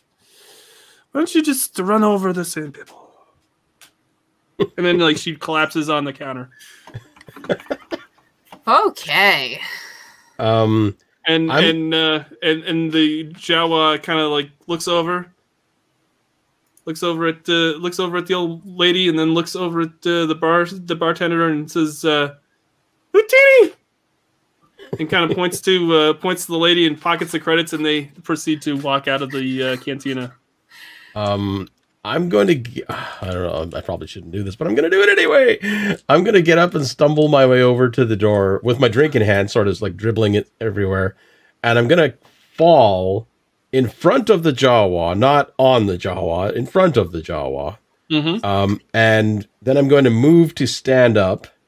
And I'm going to like put my hand out as if I'm looking for something to grab onto. And I'm going to grab the Jawa's shoulder and kind of lever myself up. I don't want to push him down or nothing. I'm just going to use his short littleness to stand up again. And while I'm doing that, I'm going to try and lift some of the credits out of his pocket. Okay. Oh, no. Please roll well. Oh my. I'm prepared for my dice to fail. What kind of skill are you going to use to roll that, Jason? Okay. I'm thinking it's going to be a perception skill, because that's where the gambling and the con man kind of thing comes in. And it also has sneak into it. So I'm thinking it's a perception check. Okay. Yeah, give me. Now you will have a Gamorrean that's right behind him that kind of acts as his bodyguard. Mm-hmm. So yeah, I'm- I would say roll really well in this roll. I'm gonna blow my force point to double the dice. Wow. Okay. So that's gonna give me 3 extras. Oh yeah. Just put those 2 nasty ones over there. 26 total, but I did roll a 1 on my my explodey die, so that takes one of my dice rolls. Yeah, away, take your lowest die away. I guess we'll. Okay, so 10, 20 then. Okay, instead of 22. Yeah, you pull that off. You reach into the Jawa's pocket and take out a couple hundred credits, and you kind of slide a hand and take out a couple hundred credits. At this point, the Gamorrean. You've made contact with the Ewok. I'm not with the Jawa. Sorry, Ewok. Not the Ewok. Sorry. Oh my gosh. Whichever short thing it is. We haven't fast forwarded to that episode yet. So he kind of takes his forearm and kind of shoves you away from this very important Jawa that you have no right touching and harassing. I'll completely go. I'll go with the. I'll kind of like play into the throw as to make him feel super tough. I'll like kind of like try to like leap even further away as if he's like flung me halfway across the bar kind of thing. Okay. And I'll just collapse in a heap on the floor. And as you do that, the Jawa looks over at you and points and says, "Utini, Utini!" And then they proceed out of the cantina. Okay. I will meander my way back over to the table with my extra credits. What was that all about? It was about getting some money back from a butthole. Okay. And I'll pull out my handful of credits and just kind of I'll just like palm them into my pocket again. All right. I'm so glad I didn't die doing that. Well, I guess the next round is on Creston. So yeah, you stay in the cantina. There's not much, there's just the local hustle and bustle going on. The folks that came in that kind of looked out of place after they've asked a few questions and had a few drinks, they get up and kind of walk out and go out to the cantina. I'd say that was suspicious, but we're doing the same thing. Yeah, those people definitely. Those people had the same idea we had, is what they had. Is what's going on there. Were they all human, or were they? They had various armor. They had armor and weapons on them, and yeah, they're different. There are some different species that. That's not those encouraging. people look mighty suspicious. No droids, because of course there's no droids allowed in this cantina. No droids allowed. We don't serve their kind here. Not yet, anyway. Yeah, that's right. All right. So some time has gone by and this fellow still hasn't shown up, eh? Right. Do we want to wait more, or do we want to go and search? Well, I think Juanita's guide probably return now. We can go. We can go revisit her. Juanita did say she was going to get a message to him. Yeah, maybe she got a reply. We could check that. Or we could follow those suspicious people. It's like late afternoon at this point, by the way. All right. Well, let's go back outside for now. Are the suspicious people still within sight? You don't see them, no. Okay. But as you exit the cantina, you hear a pointed scream up ahead. And there in the shadowy alley next to the cantina, you see 3 figures beating up a 4th person. Oh my goodness. One of the figures steps into the light, and you recognize the distinctive armor of a bounty hunter. He pulls his blaster and addresses the beaten person. "You're going to tell us what we want, or you're going to end up dead."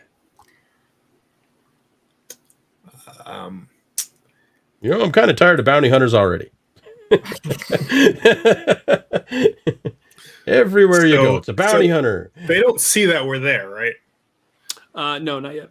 Can we kind of just like walk over to the alley, and before they see us, can I just like whip out my pistol and try to shoot the pistol out of the other guy's hand? Sure. Yeah. Too bad absolutely. you gave that blaster away. Well, I have another one. That was the one I found. That was the You could have like bonus dual blaster. wielded though. Well, Now we're starting gunfights. Apparently. Here we go. we're not starting gunfights. We're ending gunfights. Yes, that is an excellent point. We are indeed. We're preventing them before they start. All right. So let's see. Oh, that's not good. Salarant shot first. So I got a 1 on my wild die. Oh, all right. Oh. In that case, I got an 8. Yeah, you fire and yeah, that's not good. You fire and it totally misses the person that you were aiming at, and now all of the bounty hunters look over in your direction, and they immediately start to reach for their weapons, and they drop the guy that they were messing with. And now their attention is directed to you all. Roll perception, please. Oh boy. All right. Perception. I mean, on the plus side, they stopped beating up the random person. Yeah. So mission accomplished. For real. 14 for Recon. I got a 10. Okay. 9. Also Okay. 9. Okay. And Ben, what did you say you got? 14. Okay.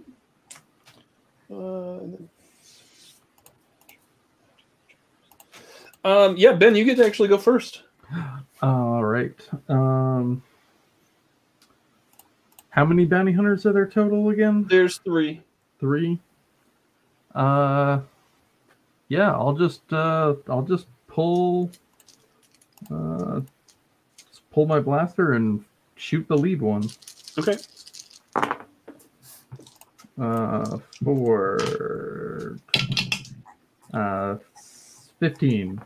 Yeah, you hit the lead one. He becomes injured, and yeah. So that's he becomes wounded. Where do you shoot him? You shoot him in like the shoulder. Yep. Just kind of recoils back a little bit. Next is Salarant. All right, so I say that first one was a warning shot. Okay. And then I go and I try to shoot again, but I specifically try to shoot just to injure, not to like kill. Just so that just to stop him from being able to keep going. All right. Okay, that's much better. And that was an explosion. That's another explosion. What I like to hear. And then that's a 1. That's not what I like to hear. All right, so question. Yes. If it explodes and it hits a 1, does that still count as a 1, or is that just like It's not on your wild die, right? It is on the wild die. So the wild die, But the wild die after is the one that explosions. explodes. Yeah, it still does counts that as a 1. It takes out Okay. your lowest die, or Okay. give you some sort of complication, whatever you Okay, wanted. that's fine. In that case, I got a 22. Okay, yeah, you definitely beat my my 16. So yeah, he's definitely very injured, and you hit him square in the chest, and he just kind of falls back into the wall and of the alley, and you can see him almost fall down a little bit, and he's in rough shape. Next up is Presden. I regret everything about this. Hungry says it's only on the first roll, so you would have definitely added 2 more. So, or you definitely would have added that first one. So, or added that die, Brandon? What would you have added? What would it? It would have then been a 25. 25. Yeah. Okay. It's pretty much the same thing. Yeah. Then. Okay. Jason or Crescent? I am going to take out my tiny little holdout blaster and attempt to shoot the same fellow. Okay. Go for it. 15, sorry. Yeah, you totally just blast him and it just decimates him. You're going to incapacitate, not to kill. I'm just looking at my blaster and looking at him and looking at my blaster and like, what? What just happened here? You just get a small but approving nod from Rakan. You'll work out just trouble. fine. I'll shout at the down bounty hunter. I didn't know it could do that. Sorry. Wow. Burka, you're up next. I want to go up and check on the person that they were beating the crap out of. Yeah, it's a male Devrorian. Oh, hello, friend. Good to see you. Are you conscious? Are you alive? Did I come rushing to the aid of another dead body? Yeah, this is going to get really suspicious if this is another dead body. He goes, hey, no, I'm good. Well, you look less than good, but I'm glad you're conscious and alive. So let's get you patched up here. Thanks a lot. Do you have something to drink? I do, and he reaches into his into his jacket and pulls out a flask and starts drinking. And, okay, that's enough of that right now. That's that. No, we're gonna put pause at. It makes me feel better. I bet it does, but makes me feel better. We're just gonna pause. Let me take a look at some of these contusions here. So at this point, one of the third bounty hunter number 3, takes his blaster out and fires up his jetpack and kind of floats there and takes a shot at Cresden, who just took out his bounty hunter mate. I guess is probably the best way to put it. Somehow, I'm going to be the most oddly reputable killer of bounty hunters ever. Man, I can't roll for the life of me tonight. Give me some sort of strength roll, Jason. Alrighty. Okay.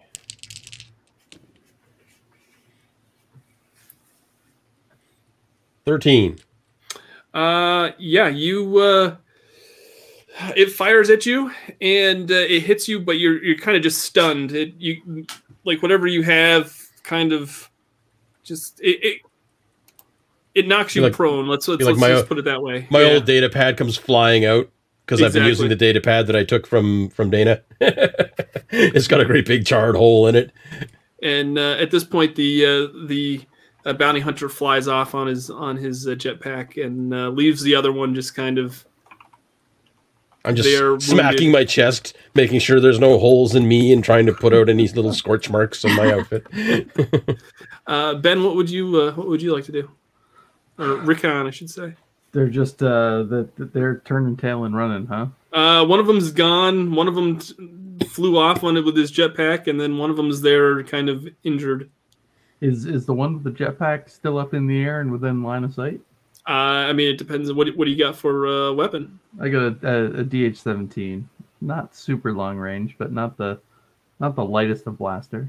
I mean, you could give it a shot if you really wanted to. Yeah, let's try to wing that jetpack. Okay. As we go through here. Use the force, Recon. Yeah, we're gonna blow that force point. Actually, double these dice. Nice.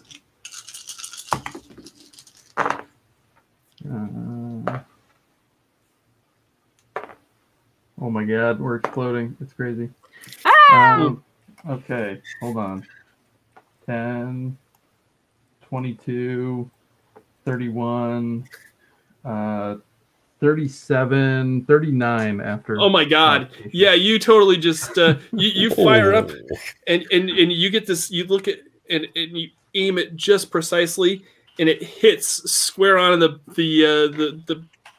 jetpack, and the jetpack just explodes and you see this guy kind of doing this death spiral spin, and you see him fly off out of sight, and you know that at the velocity and and as much as he was out of control, he's not going to survive wherever he ends up. I'm like completely deflated after my sad little shot that took the other guy down, having seen what he's just done with his. I'm just like, Salorant, it's your turn to go. You've got an injured bounty hunter that I think you winged, the last round. Yeah, so I go up to the injured bounty hunter. Is he still like up, or is he just like, or is he obviously like? He's kind of down. He's kind of like propping himself up against the wall of the alley, and you can see him like reaching for his blaster to kind of. So I go up to him. I just kind of kick the blaster out of his hand, and I'm just like, "Who are you? Who sent you?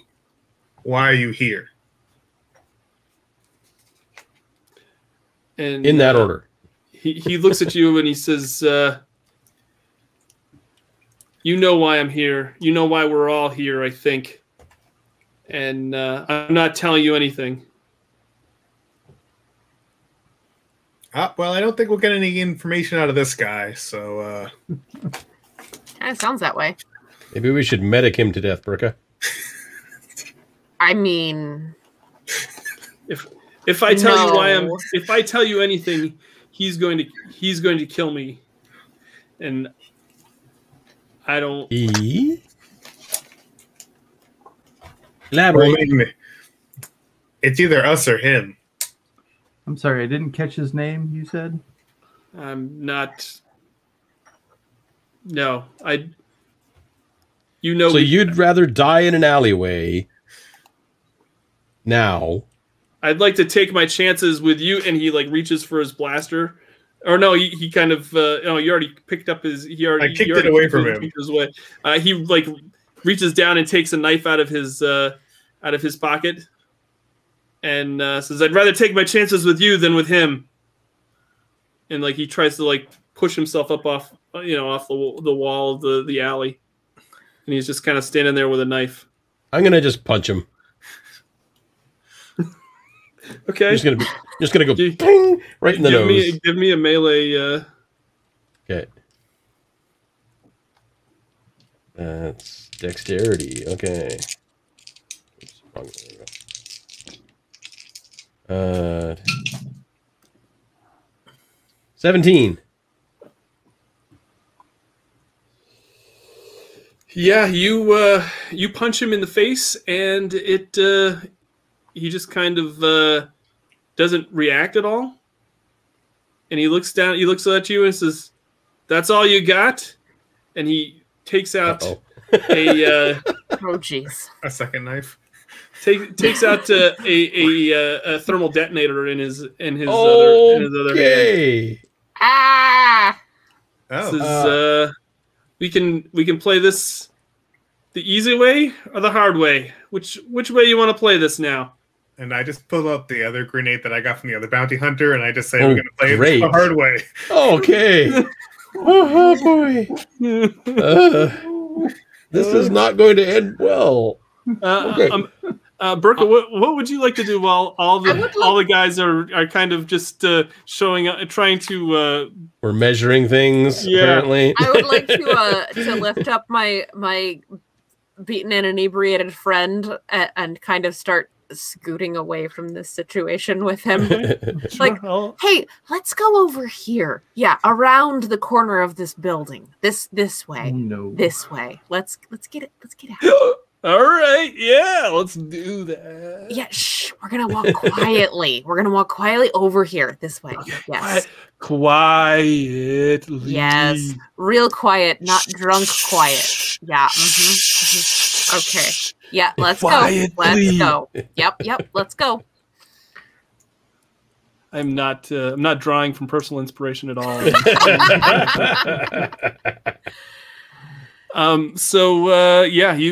kind of lead him off of the Yeah, we're gonna wanna go like get blown up around tonight. the corner of the building because I don't want to die. No. So at this point, the bounty hunter's holding a thermal detonator, and he's just kind of doing the little like where he's like holding it out and kind of like Don't make me do it. kind of making sure that hey, Has he activated it yet? I'll flick it. Okay. Yeah. Right. I mean, And he's trying to like walk away. He's trying to like position himself so he can walk away. Okay, Recon, time for a trick shot. You realize you're holding the trigger on the detonator wrong, right? And at that point, he takes a second, and he looks at it. And shoot him right between the eyes. All right. boy. Go for it. That is going to be 12, 14. Yeah, you totally just blast him right in the face, and he just falls back and drops the thermal detonator, and it just goes rolling on the ground. That's a total classic George Lucas episode 1 through 3 Moment. situation too. Yeah, moment. I'm just like, man, I wanted to take care of this one. I had a whole edgy story and like a bunch of lines. So now you have a thermal detonator to add to your grenade, Salary. So there you go. I guess. All right. Hey, where'd Burka go? Looking around. I'm right over here. I was just getting out of blast range. I Were you found though? the guy we were looking for. It's fine. It was never going to go off. This one isn't even primed. Okay. Like we would have any idea. A medic and a former. I have no idea. What kind of shape is this guy in? Is he actually like He's beat up or just like mildly beat up? mildly beat up. I mean, he's so drunk that it probably doesn't really matter how much he's beat up. I mean, he probably feels. You're gonna feel pretty lousy in the morning, but you're okay right he's now. definitely, but he's coherent. He can kind of tell you stuff a little bit. Right. He's not totally, gonzo, but you could probably ask him a few questions if you wanted to. That's great. We would love to do that. Yeah. So, Yeah. yeah. So we're looking for somebody. Well, you've come to Labria. Labria will tell you I know everyone, so yeah, absolutely. Go ahead. What do you? That would be great. Can we get somewhere where there's not so much sun, where there's so much light? It's kind of hurting my eyes. I take off my hat and I just kind of offer it to him. Nice. Thank you. You want a drink? Shade. I'm good, thank you. I give him the description that we have on the time frame for this person. I'll see if that rings any bells before I give the actual name. No, I don't. I don't know that person, but What? there's somebody that I know that might know that person.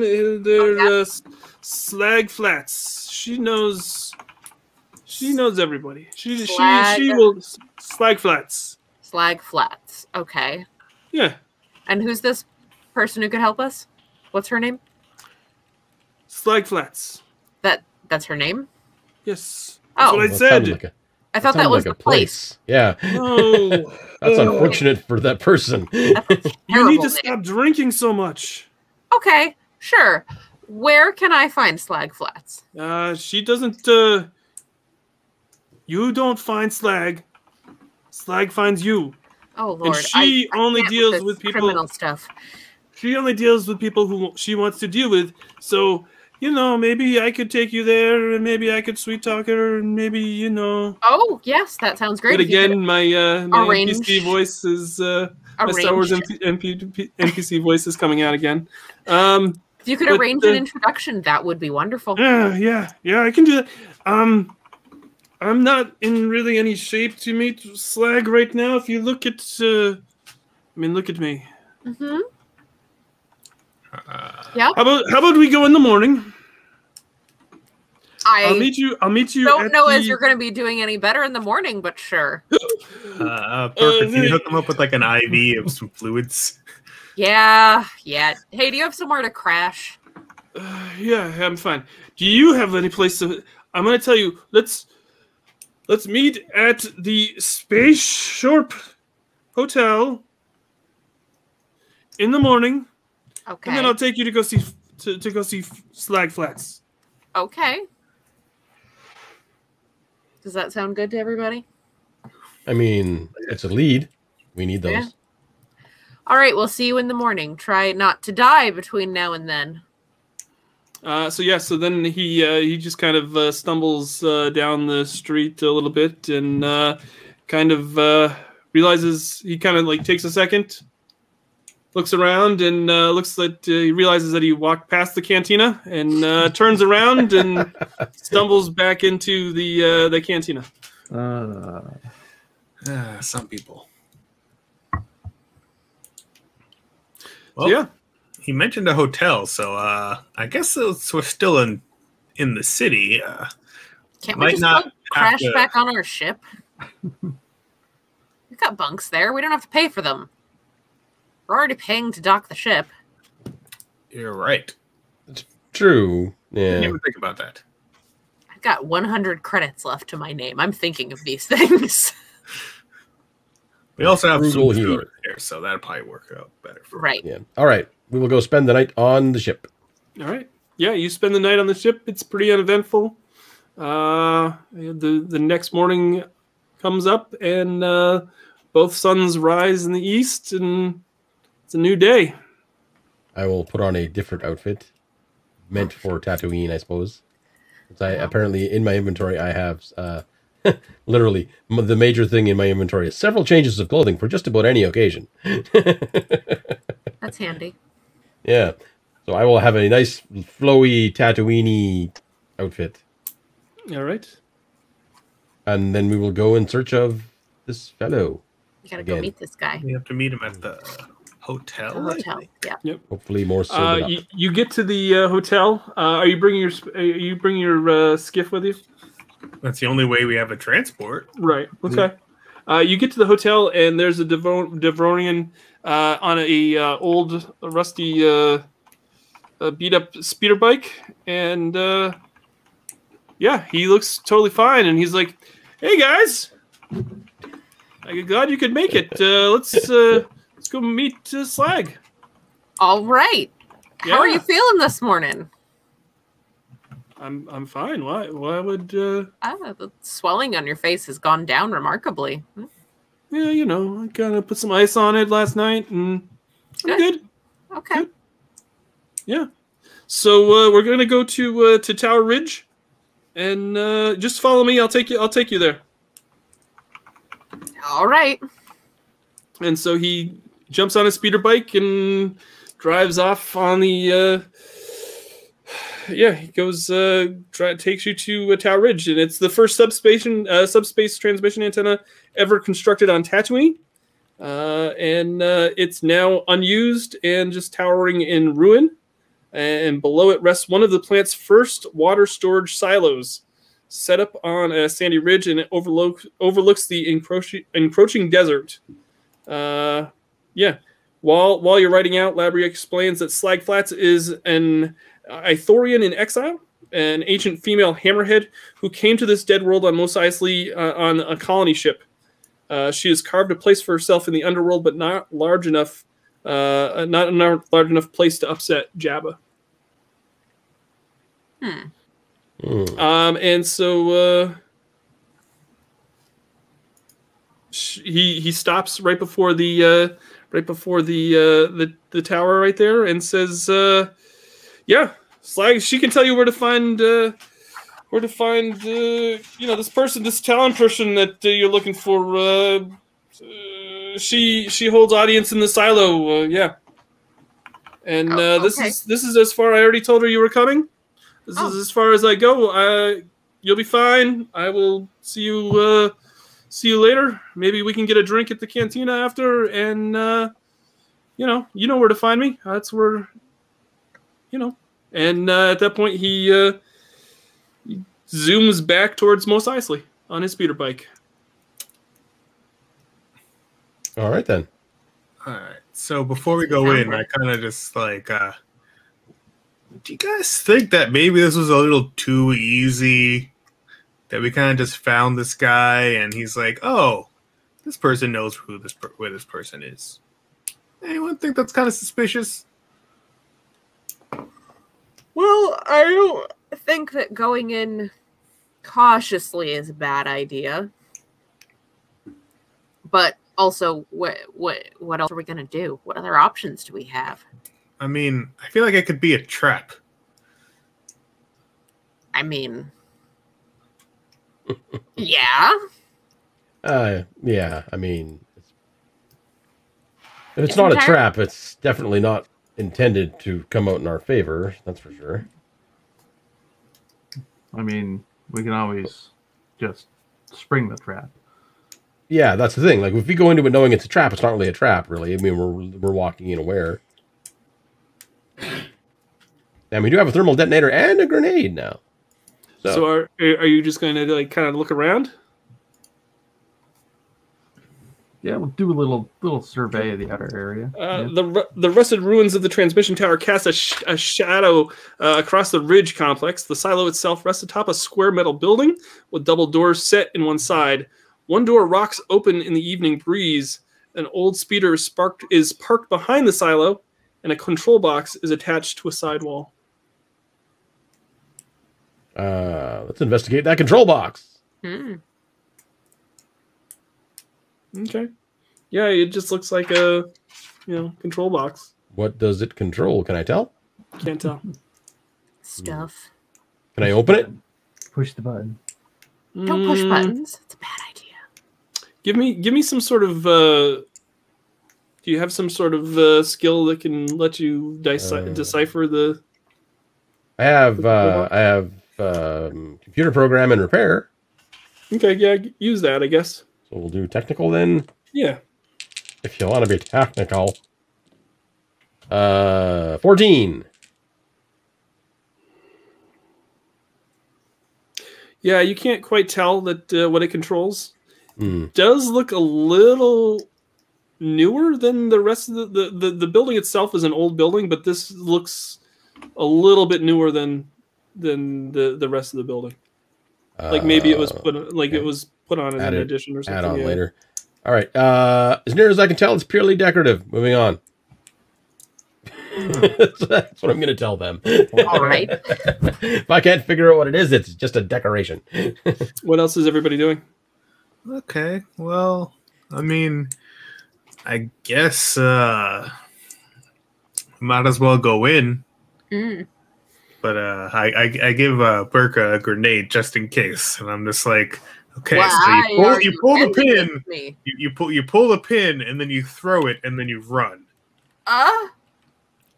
The grenade goes towards the bad guy. Okay.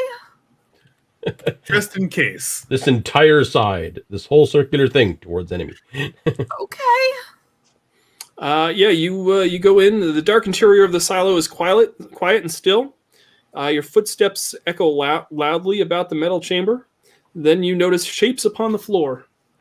Besides some overturned furniture, 3 humans and a hulking Tals are scattered nearby. Distinct blaster burns riddle their bodies. An Ithorian, presumably Slag Flats, is slumped in her chair, her great hammer-shaped head splayed across her desk. Why is everyone dead when we get here? I guess I don't need this. Do you want it back? It makes me nervous. Sure. Does this look like it happened recently? Yes, that's a good question. Yeah, it does look recently. Does any? I mean, you could probably take a look. Yeah, I'll go inspect. Okay. Inspect. Yeah, can you give me a perception roll? Yeah. Burka? Whoop. Oh, that's garbage. 6. It's fairly easy. You can kind of see that that they're dead. They're very dead. Look, dead people. They're kind of dead. Yep. Yep. You do notice a whole bunch of case of no longer alive going on here. You do notice that there is a dart in the neck of the Ithorian. I'm taking it. again. I'm taking it. I'm taking And the dart. and it looks exactly like the one you've seen previously. Somebody is one step ahead of us. Ahead of us. Yeah, that's a worrisome. Yes. So now instead of we don't even really need the location of Adar Tallon now. We just need the location of these damn bounty hunters. Across the on the table that the Ithorian's head is at is also a data pad that is sitting there next to her. Oh! Let's go get that. Against my better judgment, I'm just going to pick it up because I'm just a henchman, dude. You pick it up on the screen of the data pad. All it says is Arno's next. Oh, jeez. No. All right. Well, what do we want to do with that? It says Arno's next. Arno's next. Arno's next.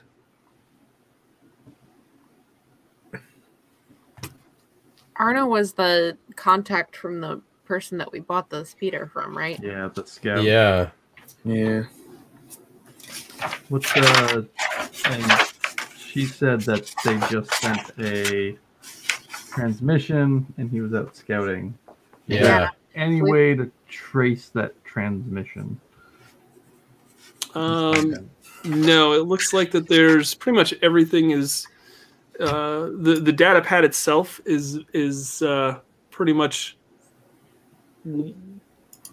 unusable, other than the fact that it just has those words typed on the screen. Unusable because it's been damaged, or unusable because it's encrypted? It's because it's been damaged. Oh. All right. Okay. So going back outside really quickly, are there any tracks leading away from it? Never mind. As you go to exit the silo, the doors magnetize and seal, and all of a sudden, the water from the silo starts filling the chamber. What? Hey, what? Oh, no. Valorant, we got you covered, buddy. The rest of us are not okay with this. We're all drowning, and he's like backstroking around the room. Like, yay. It's like I never expected this. Okay. Well, this is a discussion for after we get out of this. Okay. I will look for a way to turn off the water. Are there any visible controls? Maybe. There was a control box outside that was very looks like it was just put in fairly recently. I couldn't figure out how to use it though. Darn it, Crescent, you said it was decorative. It is decorative, and I'm going to the grave with that, and so are you all. Wait, can Mon Cal breathe underwater? They can. Yeah, they can. You're not even. Oh. I mean, you live out here now. So this door is reinforced from any kind of blaster fire. The only visible window is at the top. So we just have to wait for it to fill up. Can you guys swim?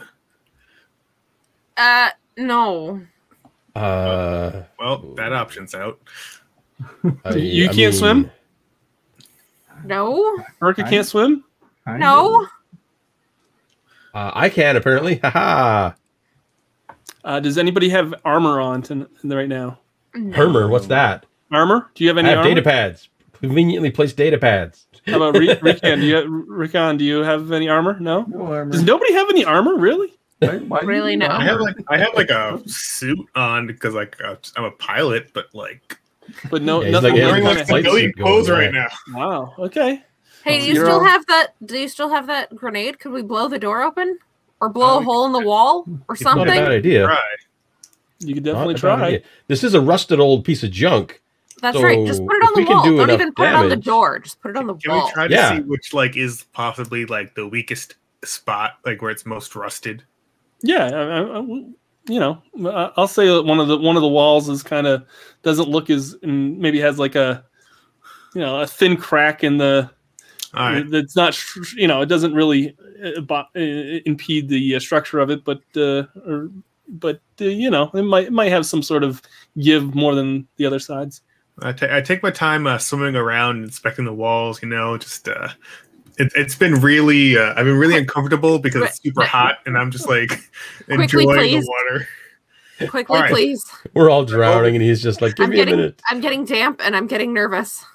So I go over to that wall, and I pull the pin out of the grenade, and I kind of just like swim away as fast to the other side of the container as fast as I can. Okay. And I hope it goes off. Yeah, it would give me a roll for that. What is... Grenade is under just grenade. It's a 5D? Oh, yeah, the damage from the grenade, yeah. Yeah. Does that get a wild die or just... Yeah, we'll give it a wild die. That's fine. All right.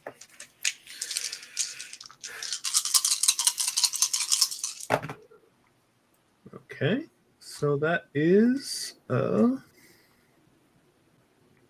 18. Yeah, you blow a hole right in the side of the wall, and are you guys taking water slide? Are you taking any cover at all from? Was yes. the detonator placed above or below the water line? I don't know. You tell me. Solorant, was it above or below the water line? I'd say it was below the water line. That way we can just like slide out with the water. Then I'm gonna try to get as much of my body above the water line as possible. Okay. I have no idea, so I wouldn't have the faintest. I wouldn't even know to do that. Gonna hide behind a desk. I'm just paddling around,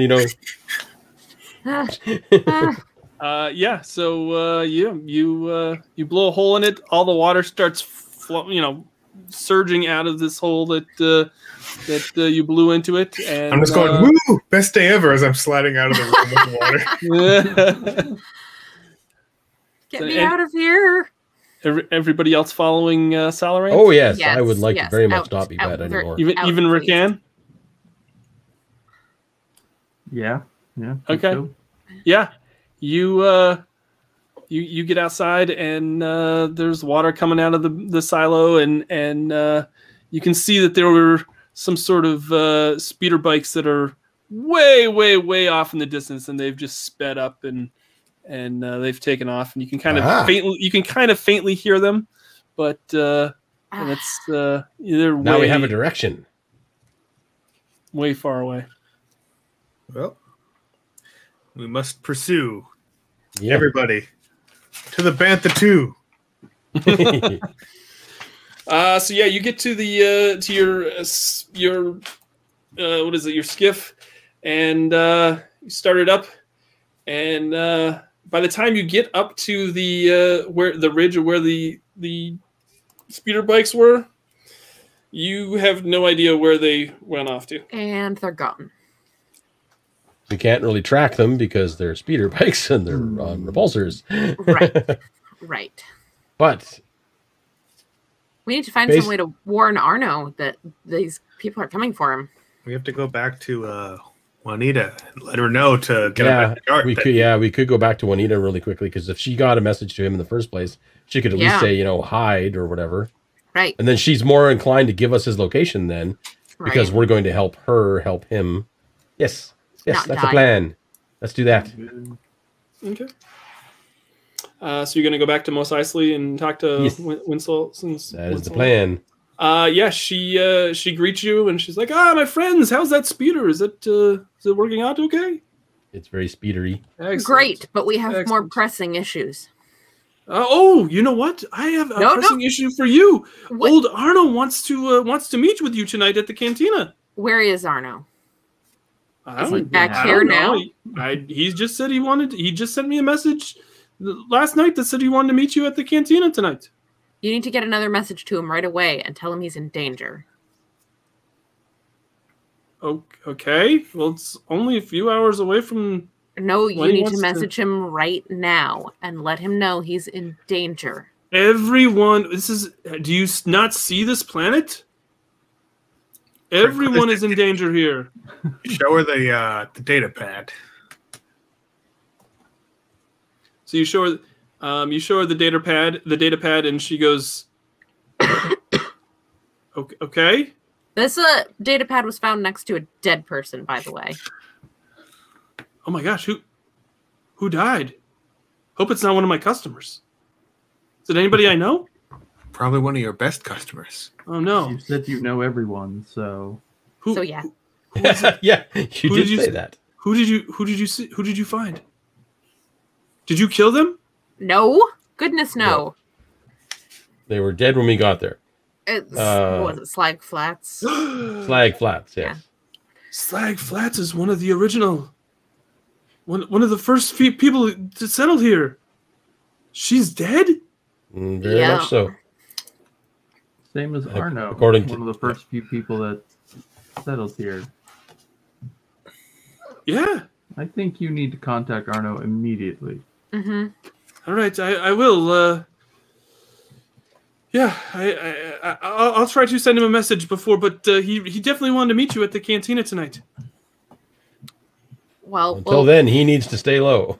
right. We'll still try to meet him, but he needs to be on the lookout because there's a target on him apparently. Also, does anyone know that he wanted to meet us at the cantina? Because if so, we might want to rearrange that meeting to someplace else. I wouldn't think that anybody else. I mean, he doesn't go around talking to. He's a scout. He's not going to tell everybody what his business is. You know, just in case, though, maybe we should, I don't know, maybe meet here. I don't think they'd expect that. No, anyone would be Out in the open expecting here? that. Out in the open? Come on. Look at this place. You really want to do this kind of business out in the open? What if we meet I don't wanna here, attract get on... We meet here, we get on the speeder, and we just take off and have the meeting on the move. You did sell us a pretty roomy speeder.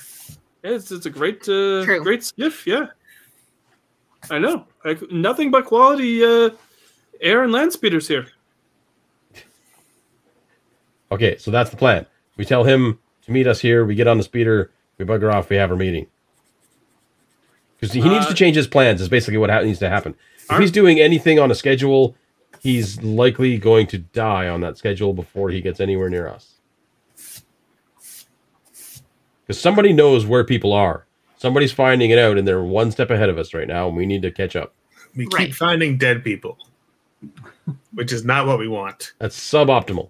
That's not good, yeah. No, I don't... dead people can't tell us much of anything. You know what happens? Eventually, you become the dead people. Yes. That too. Sooner or later, yes, but not now. I mean, that did happen to some people that met us. But Yes, we are becoming proficient in making dead people, despite Burka. whose job is to... I mean, I undead people. guess you could, yeah. I guess, I'll send him a message. I don't know how long it will take to get to him, because, Well, if he was going to meet us at the cantina tonight, he can't be that far away, right? you would think, but, he's a very busy scout. All right, send the message quickly. All right. So she goes into her office and kind of sends, and she goes, and you can hear her arguing with the boss and saying, I know it's not my break, but this is very urgent. And I need to take 5 minutes out and just send an email. I know I know I've got sales quotas to but yeah, all right. And she goes, and she like opens the door. She says, just one minute. I'll send a message.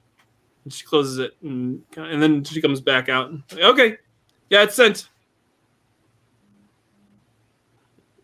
Good. All right, so I guess we will just wait here. I'll keep an eye outside, I guess, in case Okay. if we see anything suspicious looking, a group of people like the bar people, that kind of thing. Yeah, you wait a few moments. All of a sudden, she gets a notification that says old Arnold says, meet me at the cantina in 2 hours. All right. Okay. I'll be right there. I'll be okay. Okay. Okay. I'm that's what he says. He says that he's okay. He's okay. Old Arnold's a tough guy. He knows what he's doing. I don't know. I mean, if this is what we got to do, this is what we got to do. I mean, at this point we can't change it. We just have to go to the cantina and set up as best we can. And Right. I guess that's what we're doing. Just gonna try to not be unalived. Exactly. Yeah, so you go back to the cantina, and it's basically the usual setting that the cantina is. As soon as you walk in, though, Labria kind of looks up and is like, "My friends! Oh, I'm truly sorry about what happened to old poor Slag. But hey, come here. I found old Arno. He's gonna be here in a little bit." Yeah? Yeah. He was Hopefully. still alive when you saw him? Yeah. No, I sent him a message. Oh, okay. Hopefully, he's in better condition than Slag. Quick sidebar. How does he know that Slag is dead? He didn't go inside. He just dropped us off.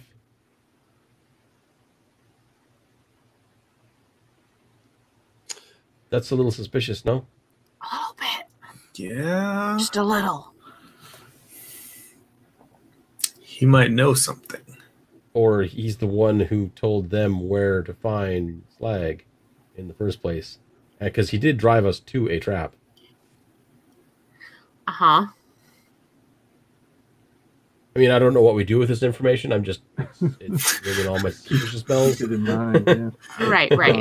Now I follow. Like, do not trust anything that that this man says. Trust no one. Trust nothing. Yes.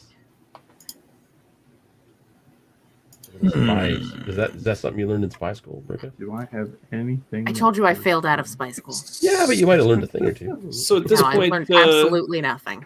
At this point, a few folks walk into the bar that definitely look like they don't, or the cantina that you saw the other day that kind of came in and asked for questions, and asked the locals for questions. And upon seeing them, Labria stands up and points his fingers at you and says, "These are the hunters that Slag wanted you to meet. Attack them! Attack them!" Oh my And worst. and If we die here, I still want credit for figuring this out. At this point, 6 bounty hunters take out their blasters, and you can hear the bartender goes, "No blasters in here." I don't think that's going to stop them. One of the main bounty hunters stands up and stands in front of you and holds out his blasters and says, "Money is tight, my friends, and competition is bad for business. You understand, yes? Don't be mad with Puggles. This is just business." And in that case, we're all going to roll perception. No. Okay, yeah, but I'm going to just say one thing. I'm just going to be like, I don't know who might have told us, but we're not bounty hunters. We're not your competition. Yeah. 14. Okay. 11.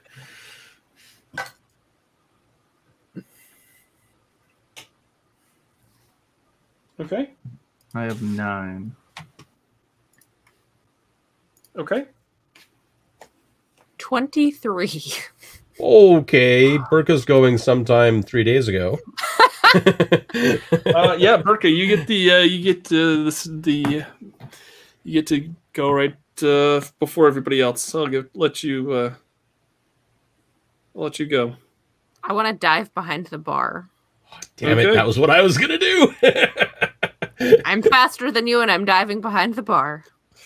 Yeah, you dive behind the bar, and the bartender kind of looks at you and kind of shakes his head and kind of How ducks do I down get along out with of here? You have to have some kind of secret way out of here. This place is full of criminals all the time. How do you get out of here? The bartender just points to the front exit. Oh, this is the worst. Worst bar ever. All right, Cresden, you get to go next. Seeing that Burka has stolen my idea, I'm going to kick over the table that we were sitting at and hunker down behind that. Okay. Can I take a shot at the same time? Yeah, we'll let you do that all in one action. I don't want to take a shot. Oh, I don't think this is the right move with this many bad guys. It's a lot of bad guys. Yeah. You know what? I'm gonna take Salaran's tack here. I'm gonna kick the table over. I'm just gonna kind of peek up around the top of it and be like, "We're not bounty hunters. We are not your competition. We're here for a completely different reason. You can have all of the bounties." Yeah, no, he doesn't. Pew pew pew pew pew. Puggles does not believe you. That's his answer. That's my action, though. I'm not gonna shoot. Brendan, your Salarant's next. All right. So, what was the guy's name that we met in there? Labria or Puggles? Labria. Yeah, Labria. Labria, yeah. So, since he's right there, so I'm gonna kind of just like almost put him in like hold him in front of me. Yep. And be like, so you're not gonna shoot this guy. This guy, he gave you the information that you needed. You're gonna keep him alive. I'm sure you don't want anything bad to happen to him. We don't care about that guy, the Devornian. We don't care about the locals here. We're just here for bounties. We're here on a special mission from the Empire. I'm assuming the special mission isn't friendship with the locals. That doesn't get us paid. So yeah, at this point, the Puggles, the main guy that kind of confronted you, decides to take out his blaster, and he's going to shoot the Labria in the chest. Oh boy. Let me see here. There we go. 40. Let me see what we got here. That is a 6, 10, 15. Yeah, he just shoots Labria right in the chest. Ah! And says that. I don't care about that guy. I guess he means business. I guess so. Rikan, it's your turn. So your bounty is for who again? That's none of your business. Well, how can we know that we are competition? Our bounty is obviously for a Biggs Darklighter. That doesn't matter. If there's any bounties, we're here for them. You're preventing us from getting them. Hey, so you know. And he looks over at one of his other guys and tries to kind of like motions to aim his blaster at you. So what you're saying is you're under orders from the Grand Moff of the area to collect all the bounties? Doesn't matter whose orders we are under. You said you were working for the Empire, right? That is true. I'll open up my jacket lapel, and there's a captain's insignia rank badge on the inside of it. And I'll just close it.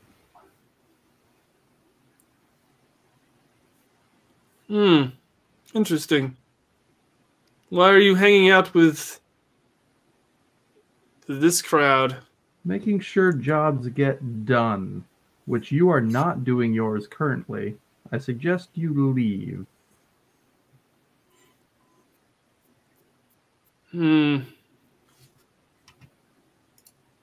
He's not quite sure. He's not quite sure how to take this. Did you have an associate that wore a jetpack?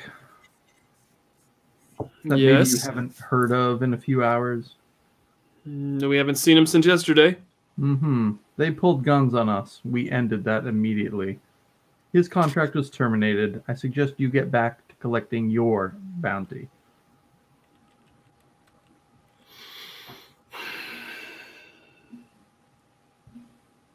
You see, I'm conflicted here. But you're If not dead. If we're not following, I know that we're we're on strict orders from someone to make sure to take out all the competition in this area. Right, and we've said we're not competition, and yet you're trying to take us out. So, do your job. And at this point, he gets some sort of transmission in his ear, and you look at the entrance of the cantina, and standing there is a Mandalorian in full armor, and he's got a dart gun, and he's going to shoot at Salarant. And oh no! Salarant, give me a strength roll. Can I attempt to dodge it first? Yeah, you can attempt to dodge it if you want. If that's easier. Yeah, why don't you attempt to dodge it? I got a 13. Yeah, no, it hits you square in the neck, and at this point, the Mandalorian looks at Puggles and kind of notions to take care of you guys, and then he leaves the cantina entrance. And Puggles says, "I knew something wasn't right," and he proceeds to shoot his blaster. Then, Rakan, what would you like to do to? Would you like to do anything in order to prevent you from getting hit by a blaster? Yeah, I'd like to shoot the one that's about to shoot me. Okay. Shoot first. Let's see. 23? Oh, yeah, you definitely beat him. You both do a quick draw. You blast away, and he goes flying into the booth and sprawls out on the table in the booth in back of him. He's not dead, though. He's just injured. Oh, another fine mess.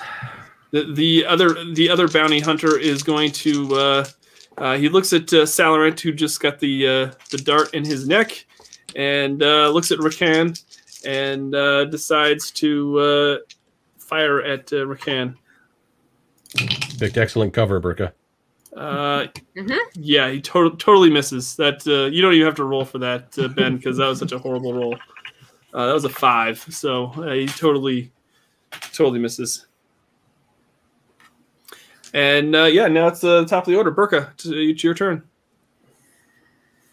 I need to administer some sort of aid to Sal, because he's got a dart in his neck, and I'm afraid he's gonna die. Sal, all your actions this round are going to be -1 die, by the way. All right, so I would like to get myself over to Salarant and try to pull the dart out and start treating him. Okay. Yeah, you can. You're trying to dodge between all the fire and weave my way over. Yeah, you pull the dart out of his neck, and that's about as far as you can go. It'll stop the any more poison from getting into his system, but that's about all you can do at this point in this round. I will tell him, don't do anything crazy. You need to get looked at. Cresden, what are you doing? When I see Burka leap over the bar to go to Salarant's aid, I'm going to shout, "Thanks, Burka," and dive over the bar. You're the worst. I'm not going to hide, though. I'm just going to dive over the bar, turn and snap a shot off at the bounty hunter that they're the next bounty hunter in line, behind the first fellow that Rickon just dropped. Okay. Oh, 12. Well, that's okay. We only have. Wow, I'm really not rolling well tonight. That is a 10. So yeah, you hit him and he gets injured. Okay. He's just he recoils and he maybe hit him in the leg. Okay. Let's do that. Brandon, Salarant, it's your turn. All right, so I'm going to attempt to. You're feeling very woozy. You're starting to, I'm not feeling top of my game. So I'm just gonna stay crouched behind the table that I'm in front of behind, and I'm just gonna just like wave, kind of put my blaster above it and try to just make a shot at one of the 6 guys standing in front of me. Okay, yeah. I mean, you're close enough. Give me some sort of blaster roll for that. All right, I got a 9. 10. 10, sorry. You got a 10? Okay. Yeah, no, you don't hit anybody. You're just firing wildly, and it's not hitting anyone. You might hit the, a cantina, patron. That's about it. Some guy just loses his hand. Yeah. Let's see here. Rickan, it's your turn. I'll just look at the remaining hunters that are still standing upright. I'm like, are we really doing this today? Puggles looks at you and says, "There's no better day to do it." Take a shot. We got 18. Okay. Yeah, you totally hit Puggles right in the shoulder. It kind of sends him sprawling back, and he's now. Would you like to shoot again with a minus die negative? Sure. Okay. Sounds good. This one's going to be a 9. Yeah, the second shot doesn't hit him at all. All right, one of the bounty hunters kind of looks at what's going on here and doesn't really like what he sees and starts taking off towards the cantina entrance and flees for doesn't want to be taken out by these, and he's not real quite sure if the Empire is involved because he's not quite. He saw that what Rickan had in his jacket and. He's kind of conflicted, so one of them takes off. Burka, what are you doing? Administering first aid to Salarant so that this poison doesn't continue to incapacitate him. Okay. I'm so gonna die because I'm just standing there with my blaster in front of the table. Not even looking for cover. He's just standing there. I got a 15 to do first aid. Yeah, it's not getting any worse, but it's not getting any better. So, Salarant, you still just have a -1 for all your rolls this round too. Do I know what this poison is? Yeah, you do know what this poison is. Okay. Cresden, it's your turn. I will continue shooting into the doorway. Okay. I mean, at the people, not at the people. Yeah, yeah. At the doorway. Dang it! Oh, dear Lord. Well, I mean 9. 9. Yeah.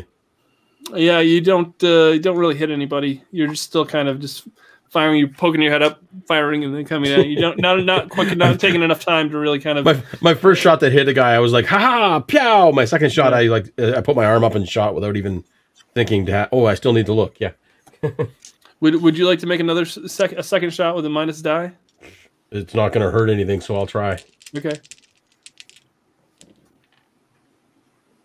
13. Oh yeah, you actually hit somebody that time. I rolled better with less dice. So yeah, you definitely hit and injure one of the bounty hunters. So you've got 2 bounty hunters and Puggle that are injured, and one of them took off, and another one's kind of standing there drawing its blaster at you, kind of looking at the door, kind of looking at you, trying to figure out what's going on. And then Salarant, what are you doing? So I'm gonna try to fire again, but I'm gonna use a character point this time. But I'm also gonna be like I'm gonna be like, so Puggle, is that like a family name or is that like? It's a stupid name. That's what it is. Did you pick it up yourself or? Oh, that's bad.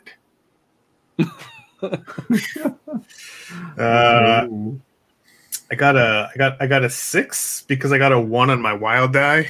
Oh. Oh no, sorry, Yeah. 7. Yeah, no, he kind of takes offense to that comment, and it kind of just makes him even more mad that not only did you try to fire at him and miss, but you also insulted his name. Yeah, I might as well go because I also have the same initiative as Ben. So I'm going to take a shot at Salarant because he does not like the fact that. Oh, but man, I can't. I keep rolling ones for the life of me. So I rolled a 7. So yeah, no, he doesn't. He just gets mad and fires away, and his rage kind of gets to him and doesn't hit him. Rickan, what are you doing? Yeah, let's try to send the message home on old Puggles here, and take a shot. 18 on that one. Yeah, let me just roll 1. Yeah, roll a 1. Oh yeah, you totally doubled up. Okay, so yeah, you totally blast him, and it just sizzles right through his chest, and it comes out the other side, and he just drops back, and his blaster falls out of his hands, and all the injured bounty hunters that are there, and the one that was just kind of eyeballing the door, just takes off, and the other ones kind of just wave and try to stumble out of the cantina, and they try to make their way to the door. Cut the head off the snake. Are you? I will say, I think we're done here, and I'm going to walk over to the bar and drop. We'll drop 20 credits on the bar top. I will pop up from behind the bar and serve him a drink. So at this point, you're standing there, and from out of the shadows, a grizzled old timer steps out, and he kind of looks around, surveying the area, and his face is all craggly and baked to brick red, and he has a long bristly beard, and which he scratches as he approaches and says in a slow drawl, "Someone sure doesn't like you folks. Good thing I just got back from the Dune Sea, or I might have ended up like poor old Slag." Mm-hmm. I'm Arno, the scout. I got a message from Slags to look you all up. You got a message from Slag to look us up. Yeah, Slag and I go way back. We're one of the first people to settle here. I heard that a lot. How come? Yeah, why are people killing all of these first settlers, first peoples? Like, what's going on here? Figure Slag was killed because someone thought they knew something about this Adar Tallon fellow. Seeing as how them and me are locals who date back that far, seems to me there was a group of people who arrived right around this time that this commander person's death. They settled out in the wastes, actually purchasing some deserted homesteads. So that's where we'll start in the morning. We'll check out some of them places to see what we can see. There's Lanks Farm, Tuscan Fort, and Set Ice Fisk Desert Manor. Yep, tomorrow is going to be an interesting day. And that's when it fades out, and that is the end of our first episode. And that's going to do it for episode 1 of the Tatooine Manhunt. I want to thank everyone for joining us. If you'd like to check out episode 2, we will be back next Wednesday at 9 p.m. Eastern. And I want to thank all the players. Thank you, Jason. Thank you, Brennan. Thank you, Ben. Thank you, Amanda, for being a part of this session. Thank you to everybody that joined us in the chat. Like I said, if you enjoyed this, please hit that like button. If you're a fan of Star Wars, please let us know in the comments if you enjoyed this actual play. And we'll see you all next week for episode 2.